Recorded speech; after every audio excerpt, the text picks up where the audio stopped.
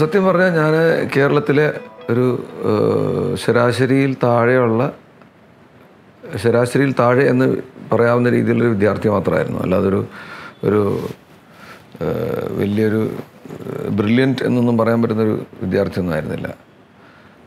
ഞാൻ എന്താ പറയുക, പഴയ +2 എന്ന് പറയുന്നത് പ്രീ ഡിഗ്രിയാണ്. നമ്മുടെ സിനിമയിൽ അത്രയും മോശമല്ലാത്തൊരു ഡിഗ്രി എന്ന് പറയുന്ന ഡിഗ്രിയായിരുന്നു അന്ന്. പ്രീ ഡിഗ്രിക്ക് കഷ്ടിച്ച് 52% മാർക്ക് മാത്രം വാങ്ങിച്ച് പാസ്സായ ഒരാളാണ്. എന്നിട്ട് എൻ്റെ വീട്ടുകാർക്ക് എൻ്റെ പഠനത്തിലുള്ള മികവ് പോരാൻ തോന്നിയിട്ട് ഒന്നും കൂടെ അത് ബെറ്റർ ഇമ്പ്രൂവ് ചെയ്യാന്നുള്ള പരിപാടി ഉണ്ടായിരുന്നു.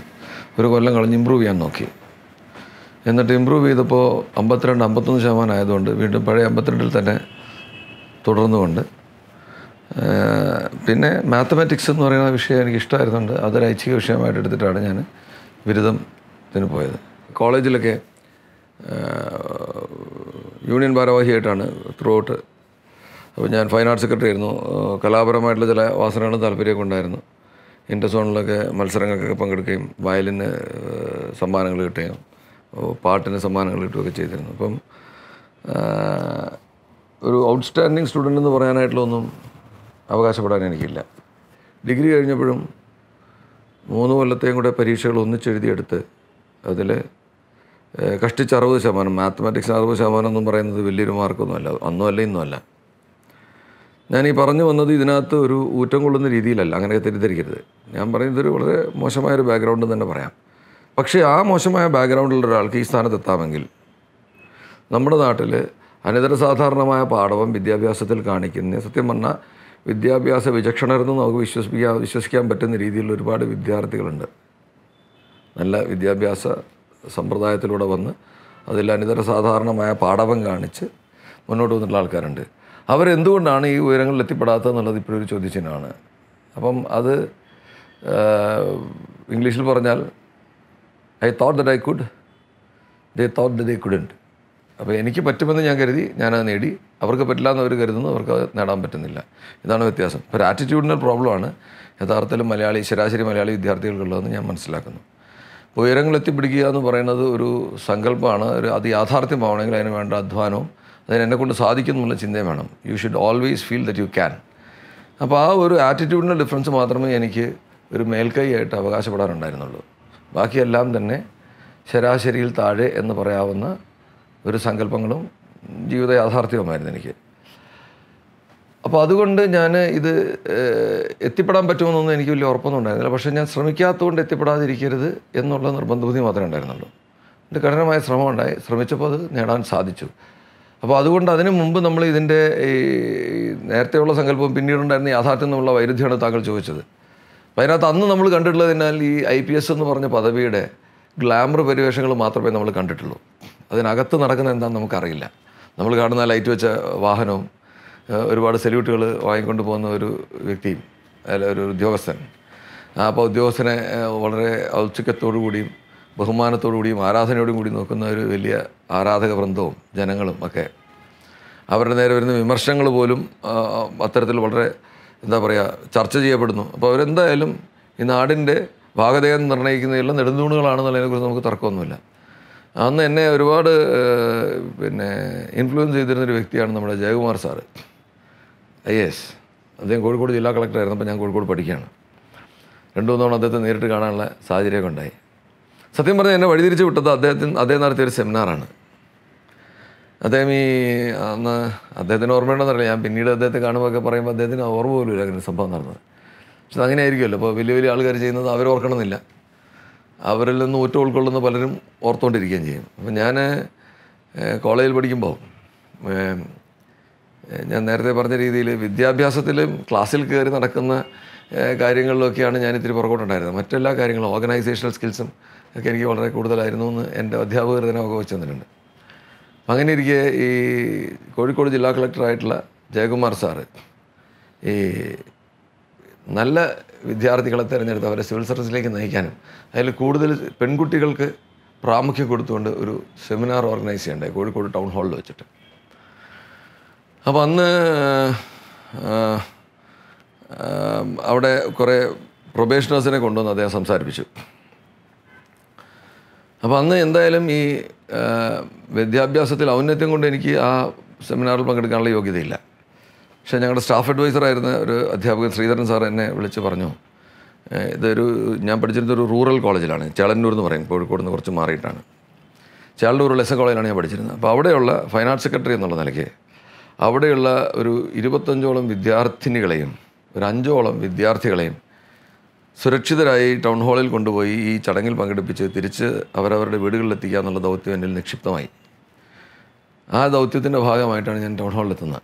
അപ്പം എന്നെ സംബന്ധിച്ചിടത്തോളം it is not my cup of tea. കാരണം വെച്ചാൽ എനിക്ക് സമ്മതിക്കാൻ പറ്റുന്ന രീതിയിലുള്ള ആൾക്കാരല്ല, വലിയ ബുദ്ധിമാന്മാരും ബുദ്ധിമതികളും ഒക്കെയാണ്. അപ്പോൾ ഞാൻ മാറി നിൽക്കുകയാണ്. പക്ഷെ അന്ന് അവിടെ ഒരു പ്രൊബേഷണറായിട്ട് നിന്ന ഒരു ലേഡി IAS ഓഫീസർ, അവരോട് പിന്നീട് ഞാൻ ജോലിയൊക്കെ ഉണ്ടായിട്ടുണ്ട്. പക്ഷെ അന്ന് അവർ പ്രൊബേഷണറാണ്. അവർ പറഞ്ഞ ഒരുപാട് ഫെമിനിസ്റ്റ് തത്വങ്ങളോട് എനിക്ക് കഠിനമായ വിയോജിപ്പുണ്ടായി. എനിക്ക് അകത്ത് കയറി എന്തെങ്കിലും സംസാരിച്ചേ പറ്റൂ എന്നുള്ളൊരു നിർബന്ധ ബുദ്ധി വന്നു. പക്ഷേ സംസാരിക്കാനുള്ള ആംഗലേയ ഭാഷ കൈവശമില്ല. അവർ പറയുന്നത് മുഴുവൻ ഇംഗ്ലീഷാണ്. ഈ പറയുന്നതിനൊപ്പം ഇംഗ്ലീഷ് പറഞ്ഞ് മോശമാവാൻ പറ്റുമോ എന്ന് ആലോചിച്ച് ഏകദേശം ഒരു 10-15 മിനിറ്റോളം ഞാൻ വേണ്ടാന്ന് വെച്ചു ഈ സംവാദം.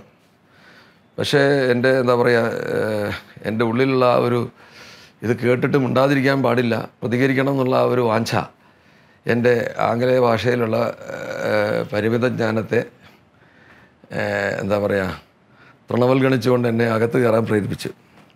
അവിടെ ചെന്നൊന്ന് വിക്കി മുക്കി മൂളി പറഞ്ഞ ആദ്യത്തെ 4 വാക്കുകൾ കഴിഞ്ഞ് ഞാൻ പ്രകോപിതനായി. അവരുടെ മറുപടിയും കൂടി കേട്ടപ്പോൾ എനിക്ക് പറഞ്ഞേ പറ്റും. പിന്നെ എനിക്ക് എവിടെ നിന്നാണ് നിർഗള ധാരയായിട്ട് ഇംഗ്ലീഷ് വന്നതെന്ന് എനിക്കറിയില്ല. അത് കഴിഞ്ഞപ്പോൾ എനിക്ക് തോന്നിയൊരു തോന്നൽ, അത് അന്ന് ഒരു അഹങ്കാരമായി എൻ്റെ കൂടെയുള്ളവരൊക്കെ എന്നെ കളിയാക്കിയിരുന്നെങ്കിൽ അന്ന് എനിക്ക് തോന്നിയൊരു തോന്നൽ, എനിക്ക് തോന്നിയെന്ന് വെച്ചാൽ എന്നോട് സംസാരിച്ച ഈ IASകാരിക്ക് വലിയ ബുദ്ധിയൊന്നുമില്ലാന്ന് എനിക്കൊരു അഹങ്കാരം തോന്നി. എനിക്ക് നല്ല ബുദ്ധിയുണ്ടെന്നും. അപ്പോൾ അന്ന് എനിക്ക് തോന്നി എന്തുകൊണ്ട് എനിക്ക് ഒന്ന് ശ്രമിച്ചുകൂടാ.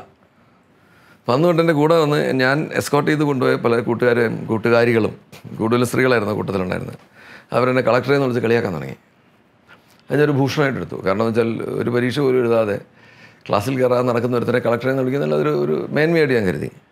പക്ഷെ എന്തുകൊണ്ടോ ആ ഒരു ചോദന എൻ്റെ ഉള്ളിൽ ഒരു ശ്രമിച്ചു നോക്കണം എന്നുള്ളൊരു നിർബന്ധ ബുദ്ധി ദീപ്തമാക്കി നിലനിർത്തി. കുറേ കാലം അങ്ങനെ തന്നെ നിന്നു. സത്യം പറഞ്ഞാൽ ആ ഒരു ആഗ്രഹത്തിന് പുറത്താണ് പരീക്ഷ എഴുതി പാസ്സാവുന്നതെന്ന് തീരുമാനിച്ചത്. അല്ലെങ്കിൽ ഒരു പഞ്ചവത്സര പദ്ധതിയായിട്ട് പതുക്കെയൊക്കെ ഡിഗ്രി പാസ്സാവാന്നൊക്കെ കരുതിയിരുന്ന വളരെ ലാഘവബുദ്ധിയോടുകൂടി ജീവിതത്തെ കണ്ടിരുന്ന ഒരാളെ തികച്ചും മാറ്റിമറിച്ചത് ആ സെമിനാറാണ്.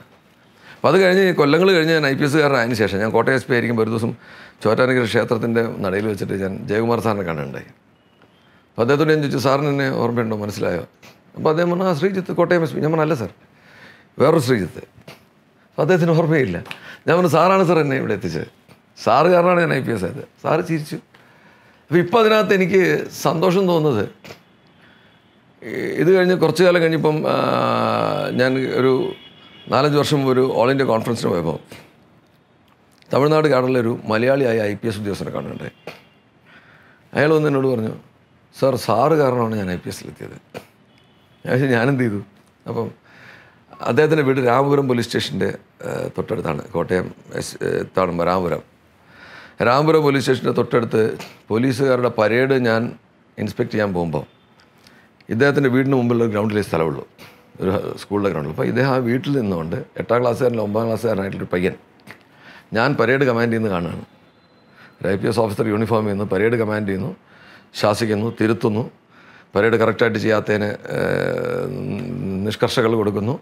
ഇതൊക്കെ കണ്ടിട്ട് അദ്ദേഹത്തിന് തോന്നിയൊരു അഭിമാനം ചെയ്യൽ അദ്ദേഹം IPSകാരനെ. അപ്പോൾ ഇതൊരു അണയാത്ത തീ ഇങ്ങനെ കൈമാറി പോവുകയാണ്. അപ്പം ഇങ്ങനെ ആരെങ്കിലും ഇൻസ്പയർ ചെയ്തുകൊണ്ട് നമുക്ക് ആരെങ്കിലുമൊക്കെ സിവിൽ സർവീസിൽ എത്തിക്കാൻ സാധിച്ചാൽ അത് ഞാൻ വളരെ കൃതാർത്ഥനാണ്. അങ്ങനെ ഒരുപാട് പേര് ഞാൻ പറയുന്നത് കേട്ടിട്ടൊക്കെ ആയിട്ടുണ്ടെന്ന് പറയുമ്പോൾ സത്യം പറഞ്ഞാൽ അധ്വാനമൊക്കെ അവരുടെയാണ്, നമുക്ക് അതിനകത്ത് വലിയ റോളൊന്നുമില്ല. പക്ഷെ എന്നാൽ പോലും അവർക്കൊരു എന്താ പറയുക നാന്ദിയായി നിൽക്കാൻ, ഇപ്പോൾ ജയകുമാർ സാർ എനിക്ക് നിന്ന പോലെ നാന്ദിയായി നിൽക്കാൻ സാധിച്ചു എന്നുള്ളതാണ് എനിക്കിപ്പോൾ സത്യം പറഞ്ഞാൽ ഏറ്റവും വലിയ കൃതാർത്ഥത. പിന്നെ സർവീസ് കയറിയതിന് ശേഷം ഈ സർവീസ് എന്താണെന്ന് അതിന് മുമ്പ് സത്യം പറഞ്ഞാൽ അറിയാം. ഞാൻ നേരത്തെ പറഞ്ഞല്ലോ, ഇതിൻ്റെ ഗ്ലാമർ വശങ്ങൾ മാത്രമേ നമ്മൾ കണ്ടിട്ടുള്ളൂ. ഇതിൻ്റെ തീക്ഷ്ണത എന്താണ്, ഇതിൻ്റെ ടെൻഷൻ എന്താണ്, ഇതിൻ്റെ ഉത്തരവാദിത്വം എന്താണ് എന്നുള്ളതിനകത്ത് കയറി കഴിഞ്ഞപ്പോഴാണ് കൃത്യമായിട്ട് മനസ്സിലാവുന്നത്.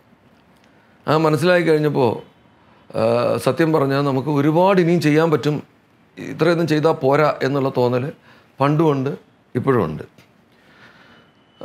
പക്ഷേ നമ്മൾ വളരെ തീക്ഷ്ണമായ എല്ലാ നിയമങ്ങളും നടപ്പാക്കാൻ തുടങ്ങിയാൽ നമ്മുടെ ജനങ്ങൾക്ക് നമ്മളെ താങ്ങാൻ പറ്റില്ല. ഇപ്പം നമ്മൾ നാളെ തൊട്ടിപ്പം എല്ലാ നിയമവും കൃത്യമായിട്ട് നടപ്പാക്കാനൊരു ദിവസം ഇറങ്ങിക്കഴിഞ്ഞാൽ അപ്പോൾ ആ ജനങ്ങളുടെ മനസ്സിനൊപ്പം നിന്നുകൊണ്ട് അവരെ പറഞ്ഞ് മനസ്സിലാക്കിക്കൊണ്ട് നിയമം നടപ്പാക്കുക എന്നുള്ള ഏറ്റവും ശ്രമകരമായൊരു ദൗത്യമാണ് ഒരു പോലീസ് ഉദ്യോഗസ്ഥനെ സംബന്ധിച്ചിടത്തോളം ഉള്ളത്.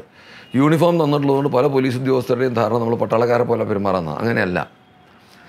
അവിടെയാണ് ജനമൈത്രിയുടെയൊക്കെ സങ്കല്പം വരുന്നത്. പട്ടാളക്കാർക്ക് മറ്റ് പാരാമിലിറ്ററി ഫോഴ്സിനൊക്കെ യൂണിഫോം കിട്ടുമ്പോൾ അവർക്ക് നിർവചിക്കപ്പെട്ടൊരു ശത്രുവുണ്ട്.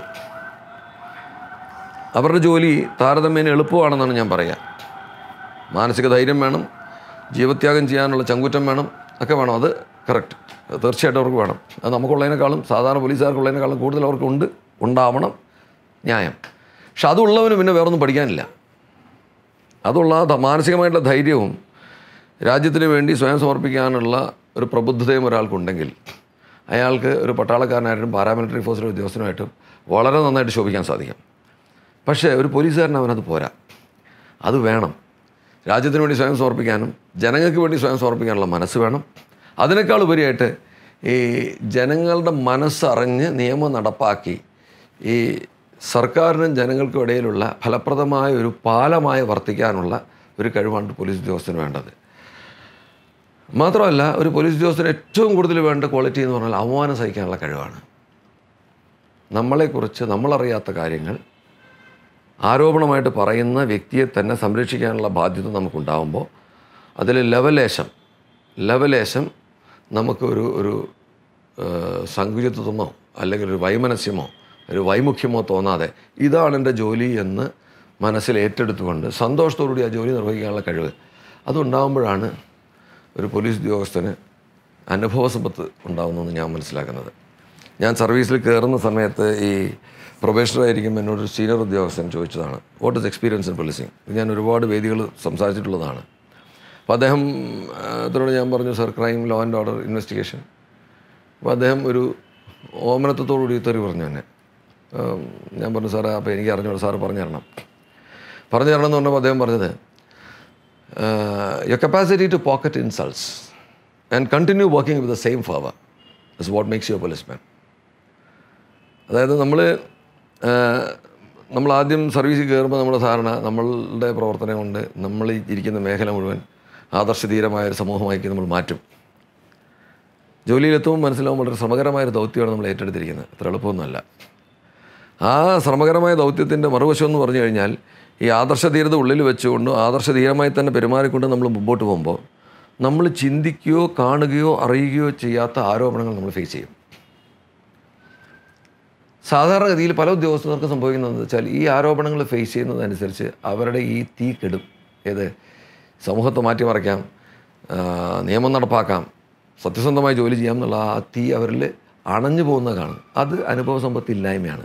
പല ഉദ്യോഗസ്ഥരെ എനിക്കറിയാം, നല്ല രീതിയിൽ ജോലി ചെയ്ത് നല്ല ആദർശധീരരായിട്ട് പണിയെടുത്ത് കുറച്ച് കഴിയുമ്പോൾ തിരിച്ചടികൾ വരുന്നു, അവരുദ്ദേശിക്കാത്ത എൻക്വയറി വരുന്നു, ഒരു സസ്പെൻഷൻ വരുന്നു. വന്നു കഴിയുമ്പോൾ പിന്നെ അവരെന്ത് ചെയ്യുന്നു വെച്ചാൽ മെയിൻ സ്ട്രീമിൽ നിന്ന് മാറും.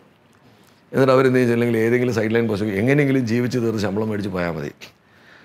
അത് ഒരു പോലീസ് ഉദ്യോഗസ്ഥന് ഭൂഷണമല്ല. നമ്മൾക്ക് ശമ്പളം തരുന്നത് ഈ അവമാനം സഹിക്കാനും അവമാനം സഹിച്ചതിന് ശേഷം സഹിപ്പിക്കുന്നവരാരോ അവരെ തന്നെ സംരക്ഷിക്കുക എന്നുള്ളതാണ് പോലീസിൻ്റെ അക്ഷന്തവ്യമായൊരു കർത്തവ്യം എന്ന് പറയുന്നത്. ഇത് തിരിച്ചറിഞ്ഞൊരു പോലീസ് ഉദ്യോഗസ്ഥന് മാത്രമേ നന്നായിട്ടൊരു പോലീസുകാരനാവാൻ പറ്റൂ. അപ്പോൾ അങ്ങനെ ആവാൻ പറ്റിയിട്ടുണ്ടോ എന്ന് ചോദിച്ചാൽ ഞാൻ ഒരുപാടായിട്ടുണ്ട്. പക്ഷെ ഇപ്പോഴും എനിക്ക് ചില കാര്യങ്ങൾ കേൾക്കുമ്പോൾ മനസ്സിനെ ശരിക്കും സത്യം പറഞ്ഞാൽ ഖാക്കി എന്ന് പറയുന്നത് കാഷായത്തിനോട് വളരെ അടുത്ത് നിൽക്കുന്ന ഒരു നിറമായിട്ടാണ് ഞാൻ മനസ്സിൽ കാണാറുള്ളത്. കാഷായധാരികൾ എന്ന് പറഞ്ഞാൽ സർവ്വസംഘ പരിത്യാഗികളാണ്, അവർക്കിനി ഒന്നും വേണ്ട. അങ്ങനെയുള്ള മനുഷ്യർക്ക് ഈഗോ വേണം. ആ ഈഗോ കൂടെ വന്നു കഴിഞ്ഞാൽ അവൻ ഖാക്കിയായി. ആ ഖാക്കി ധരിക്കുന്നവന് ഈഗോ ഉള്ള കാഷായധാരിയാണ് പോലീസ് ഉദ്യോഗസ്ഥൻ. ആ ഈഗോയോടുകൂടി ഈ സമൂഹത്തിനെ സംരക്ഷിക്കാനും സ്വയം ആ പതിത്വം ഏറ്റുവാങ്ങാനും പിന്നെ നേരത്തെ ഞാൻ പറഞ്ഞ പട്ടാളക്കാരും പാരാമിലിറ്ററി ഫോഴ്സുകാരൊക്കെ ചെയ്യുന്ന എല്ലാ ജോലിയും നമ്മൾ ചെയ്യേണ്ടി വരും. ശത്രു വന്നാലും നമ്മൾ നേരിടണം. പക്ഷേ നമ്മൾ സാധാരണ ദിവസം നേരിടുന്നത് ശത്രുവിനല്ല. എന്നാൽ മിത്രങ്ങളായവർ പലപ്പോഴും ശത്രുക്കളെ പോലെ പെരുമാറുന്ന ഈ ജനങ്ങളെ തന്നെ നമ്മൾ കൂടെ നിർത്താൻ വേണം. ഇതൊരു വളരെ ശ്രമകരമായ ദൗത്യമാണ്. ഞാൻ നേരത്തെ പറഞ്ഞല്ലോ, എൻ്റെ ഒരു മേലുദ്യോഗസ്ഥൻ്റെ കഥ പറഞ്ഞു. എന്നോട് അദ്ദേഹം പറഞ്ഞു, അപമാനങ്ങൾ സഹിക്കാനും എന്നോട് പറഞ്ഞ വാചകം അതാണ്. അവമാനങ്ങൾ സഹിക്കാനും ആ അപമാനം നേരിട്ട് കൊണ്ട് തുടർന്ന് അവമാനം നേരിടാത്ത രീതിയിൽ തുറന്ന് പെരുമാറാനുള്ള കഴിവ് ആർജിക്കുന്നിടത്താണ് പോലീസിൽ അനുഭവ സമ്പത്ത് വരുന്നത്. അപ്പോൾ ഞാൻ വീണ്ടും പറഞ്ഞു, സാർ ശരി സാർ, യെസ് സാർ എന്ന് പറഞ്ഞു. അപ്പോൾ അദ്ദേഹം എന്നോട് ചോദിച്ചു, നീ എന്തിനാ ഇപ്പോൾ യെസ് സാർ എന്ന് പറഞ്ഞു? ഞാൻ പറഞ്ഞത് നിനക്ക് മനസ്സിലായെന്ന് വെച്ചു. ഞാൻ പറഞ്ഞു മനസ്സിലായി സാർ എന്ന് പറഞ്ഞു. വീണ്ടും അദ്ദേഹം എന്നെ തെറി പറഞ്ഞു. സാർ ഇപ്പം എന്തിനാണ് സാർ തെറി പറഞ്ഞത്? ഇപ്പം നീ കള്ളം പറഞ്ഞാൽ തെറി പറഞ്ഞത്. കാരണം നിനക്ക് മനസ്സിലായിട്ടില്ല, മനസ്സിലാവാതെ നിനക്ക് മനസ്സിലായി നീ പറഞ്ഞു എന്നോട് കള്ളം പറഞ്ഞു. നിനക്കത് മനസ്സിലാവണമെങ്കിൽ സർവീസിൽ കയറി 15 വർഷം കഴിയണം. അന്ന് ഞാനീ പറഞ്ഞ എൻ്റെ യഥാർത്ഥ അന്തസത്യം എന്താ നിനക്ക് ഉൾക്കൊള്ളാൻ പറ്റൂ. അവിടെ അദ്ദേഹത്തിന് തെറ്റി. എനിക്കൊരു 9 വർഷം കഴിഞ്ഞപ്പോൾ മനസ്സിലായി. എന്താ കാരണം? 16ഓളം സ്വകാര്യ അന്യായങ്ങളാണ് എൻ്റെ പേര് കൊടുത്തത്. നമ്മളുടെ ഈ ജോലിയിലുള്ളൊരു പ്രത്യേകത എന്താണെന്ന് വെച്ച് കഴിഞ്ഞാൽ, നമ്മൾ ഒരു പെറ്റീഷൻ വന്നാൽ അതിൽ 2 പേരുണ്ടാവും ഇൻവോൾവ് ആയിട്ടുള്ള. ഒരു പെറ്റീഷനുണ്ടാവും, ഒരു കൗണ്ടർ പെറ്റീഷനുണ്ടാവും. ഒരു ഭാഗത്തെ നമുക്ക് നിൽക്കാൻ പറ്റുള്ളൂ. എന്ന് പറഞ്ഞാൽ മറുഭാഗം നമ്മുടെ ശത്രുവാണ്.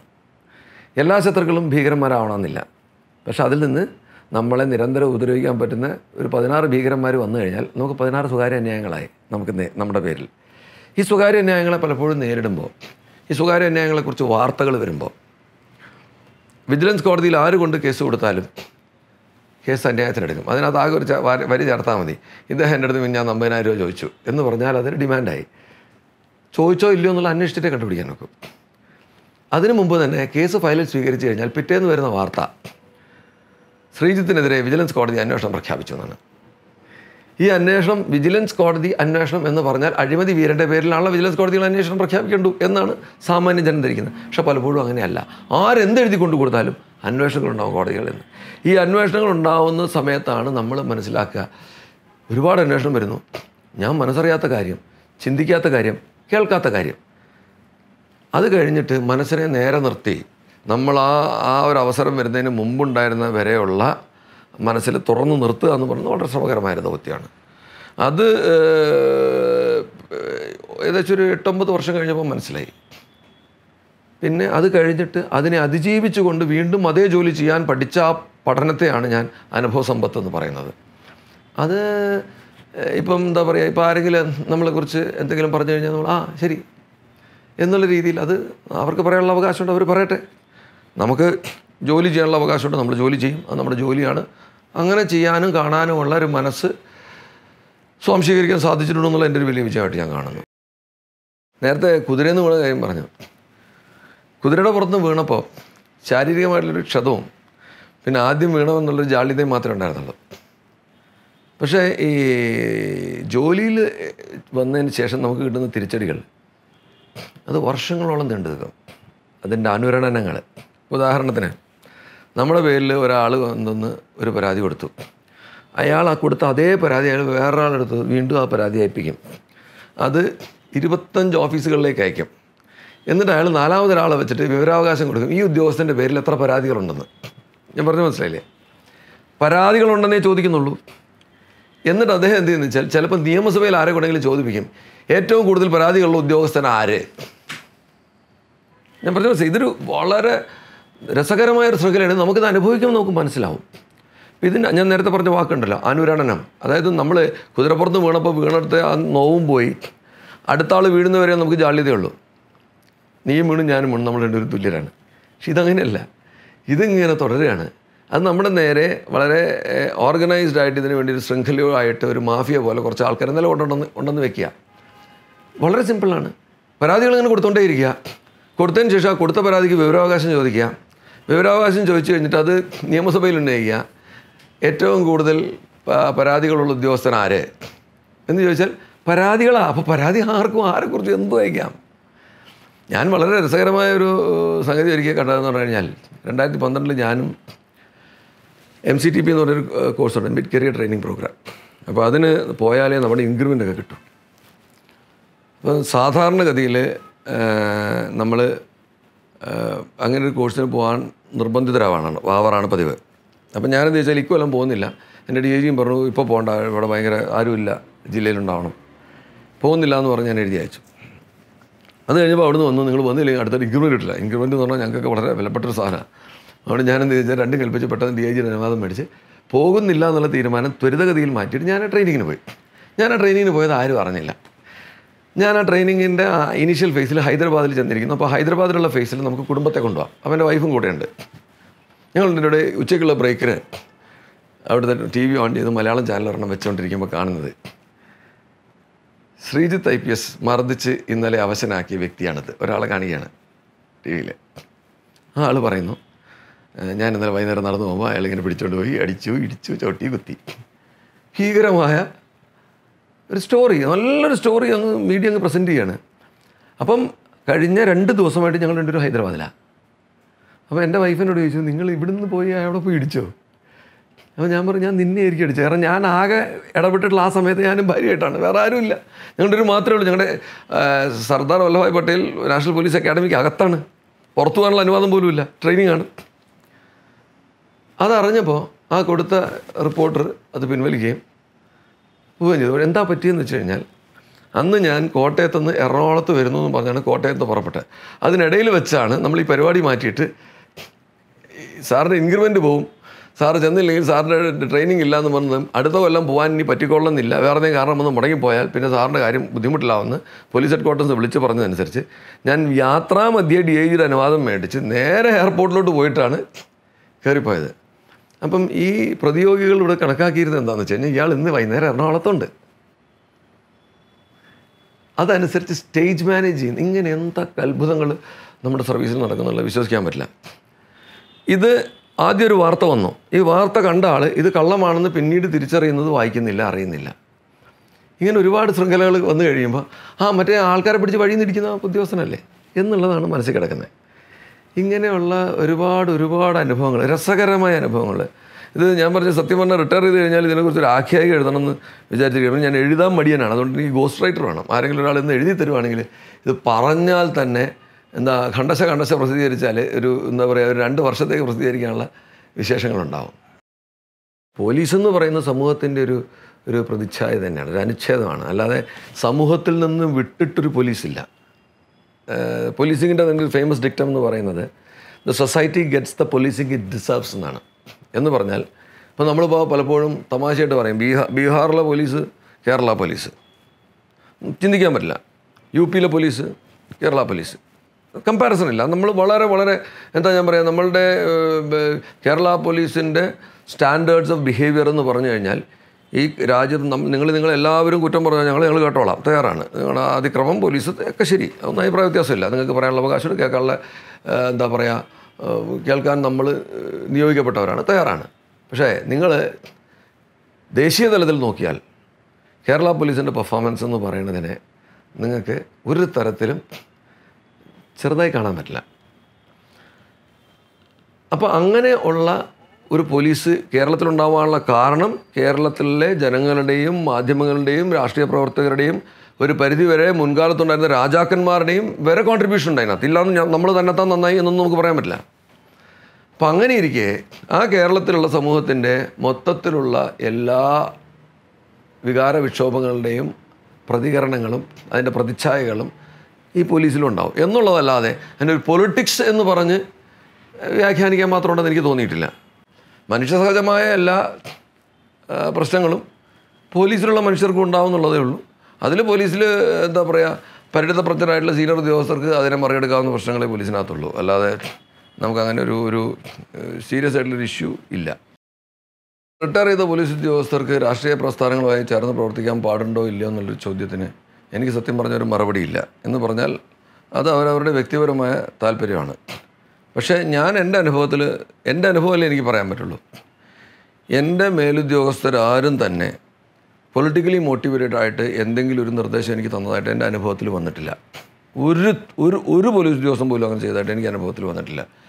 ഞാൻ ഇന്ന് വരെ പൊളിറ്റിക്കലി നമ്മൾ പലപ്പോഴും ഇതിനകത്ത് വരുന്നൊരു പ്രശ്നം എന്ന് പറഞ്ഞു കഴിഞ്ഞാൽ, സർക്കാരിൻ്റെ പോളിസികൾ നടപ്പിൽ വരുത്താനുള്ളതാണ് ബ്യൂറോക്രാറ്റ്സിൻ്റെ ജോലി. സർക്കാരിൻ്റെ പോളിസി ഫോർമുലേഷൻ എന്ന് പറയുന്നത് ചിലപ്പോൾ പൊളിറ്റിക്കലി മോട്ടിവേറ്റഡ് ആയിരിക്കാം, അല്ലായിരിക്കാം. ജനങ്ങളുടെ വെൽഫെയറിന് വേണ്ടി മാത്രം നടപ്പാക്കുന്ന പദ്ധതികളുണ്ടാകാം.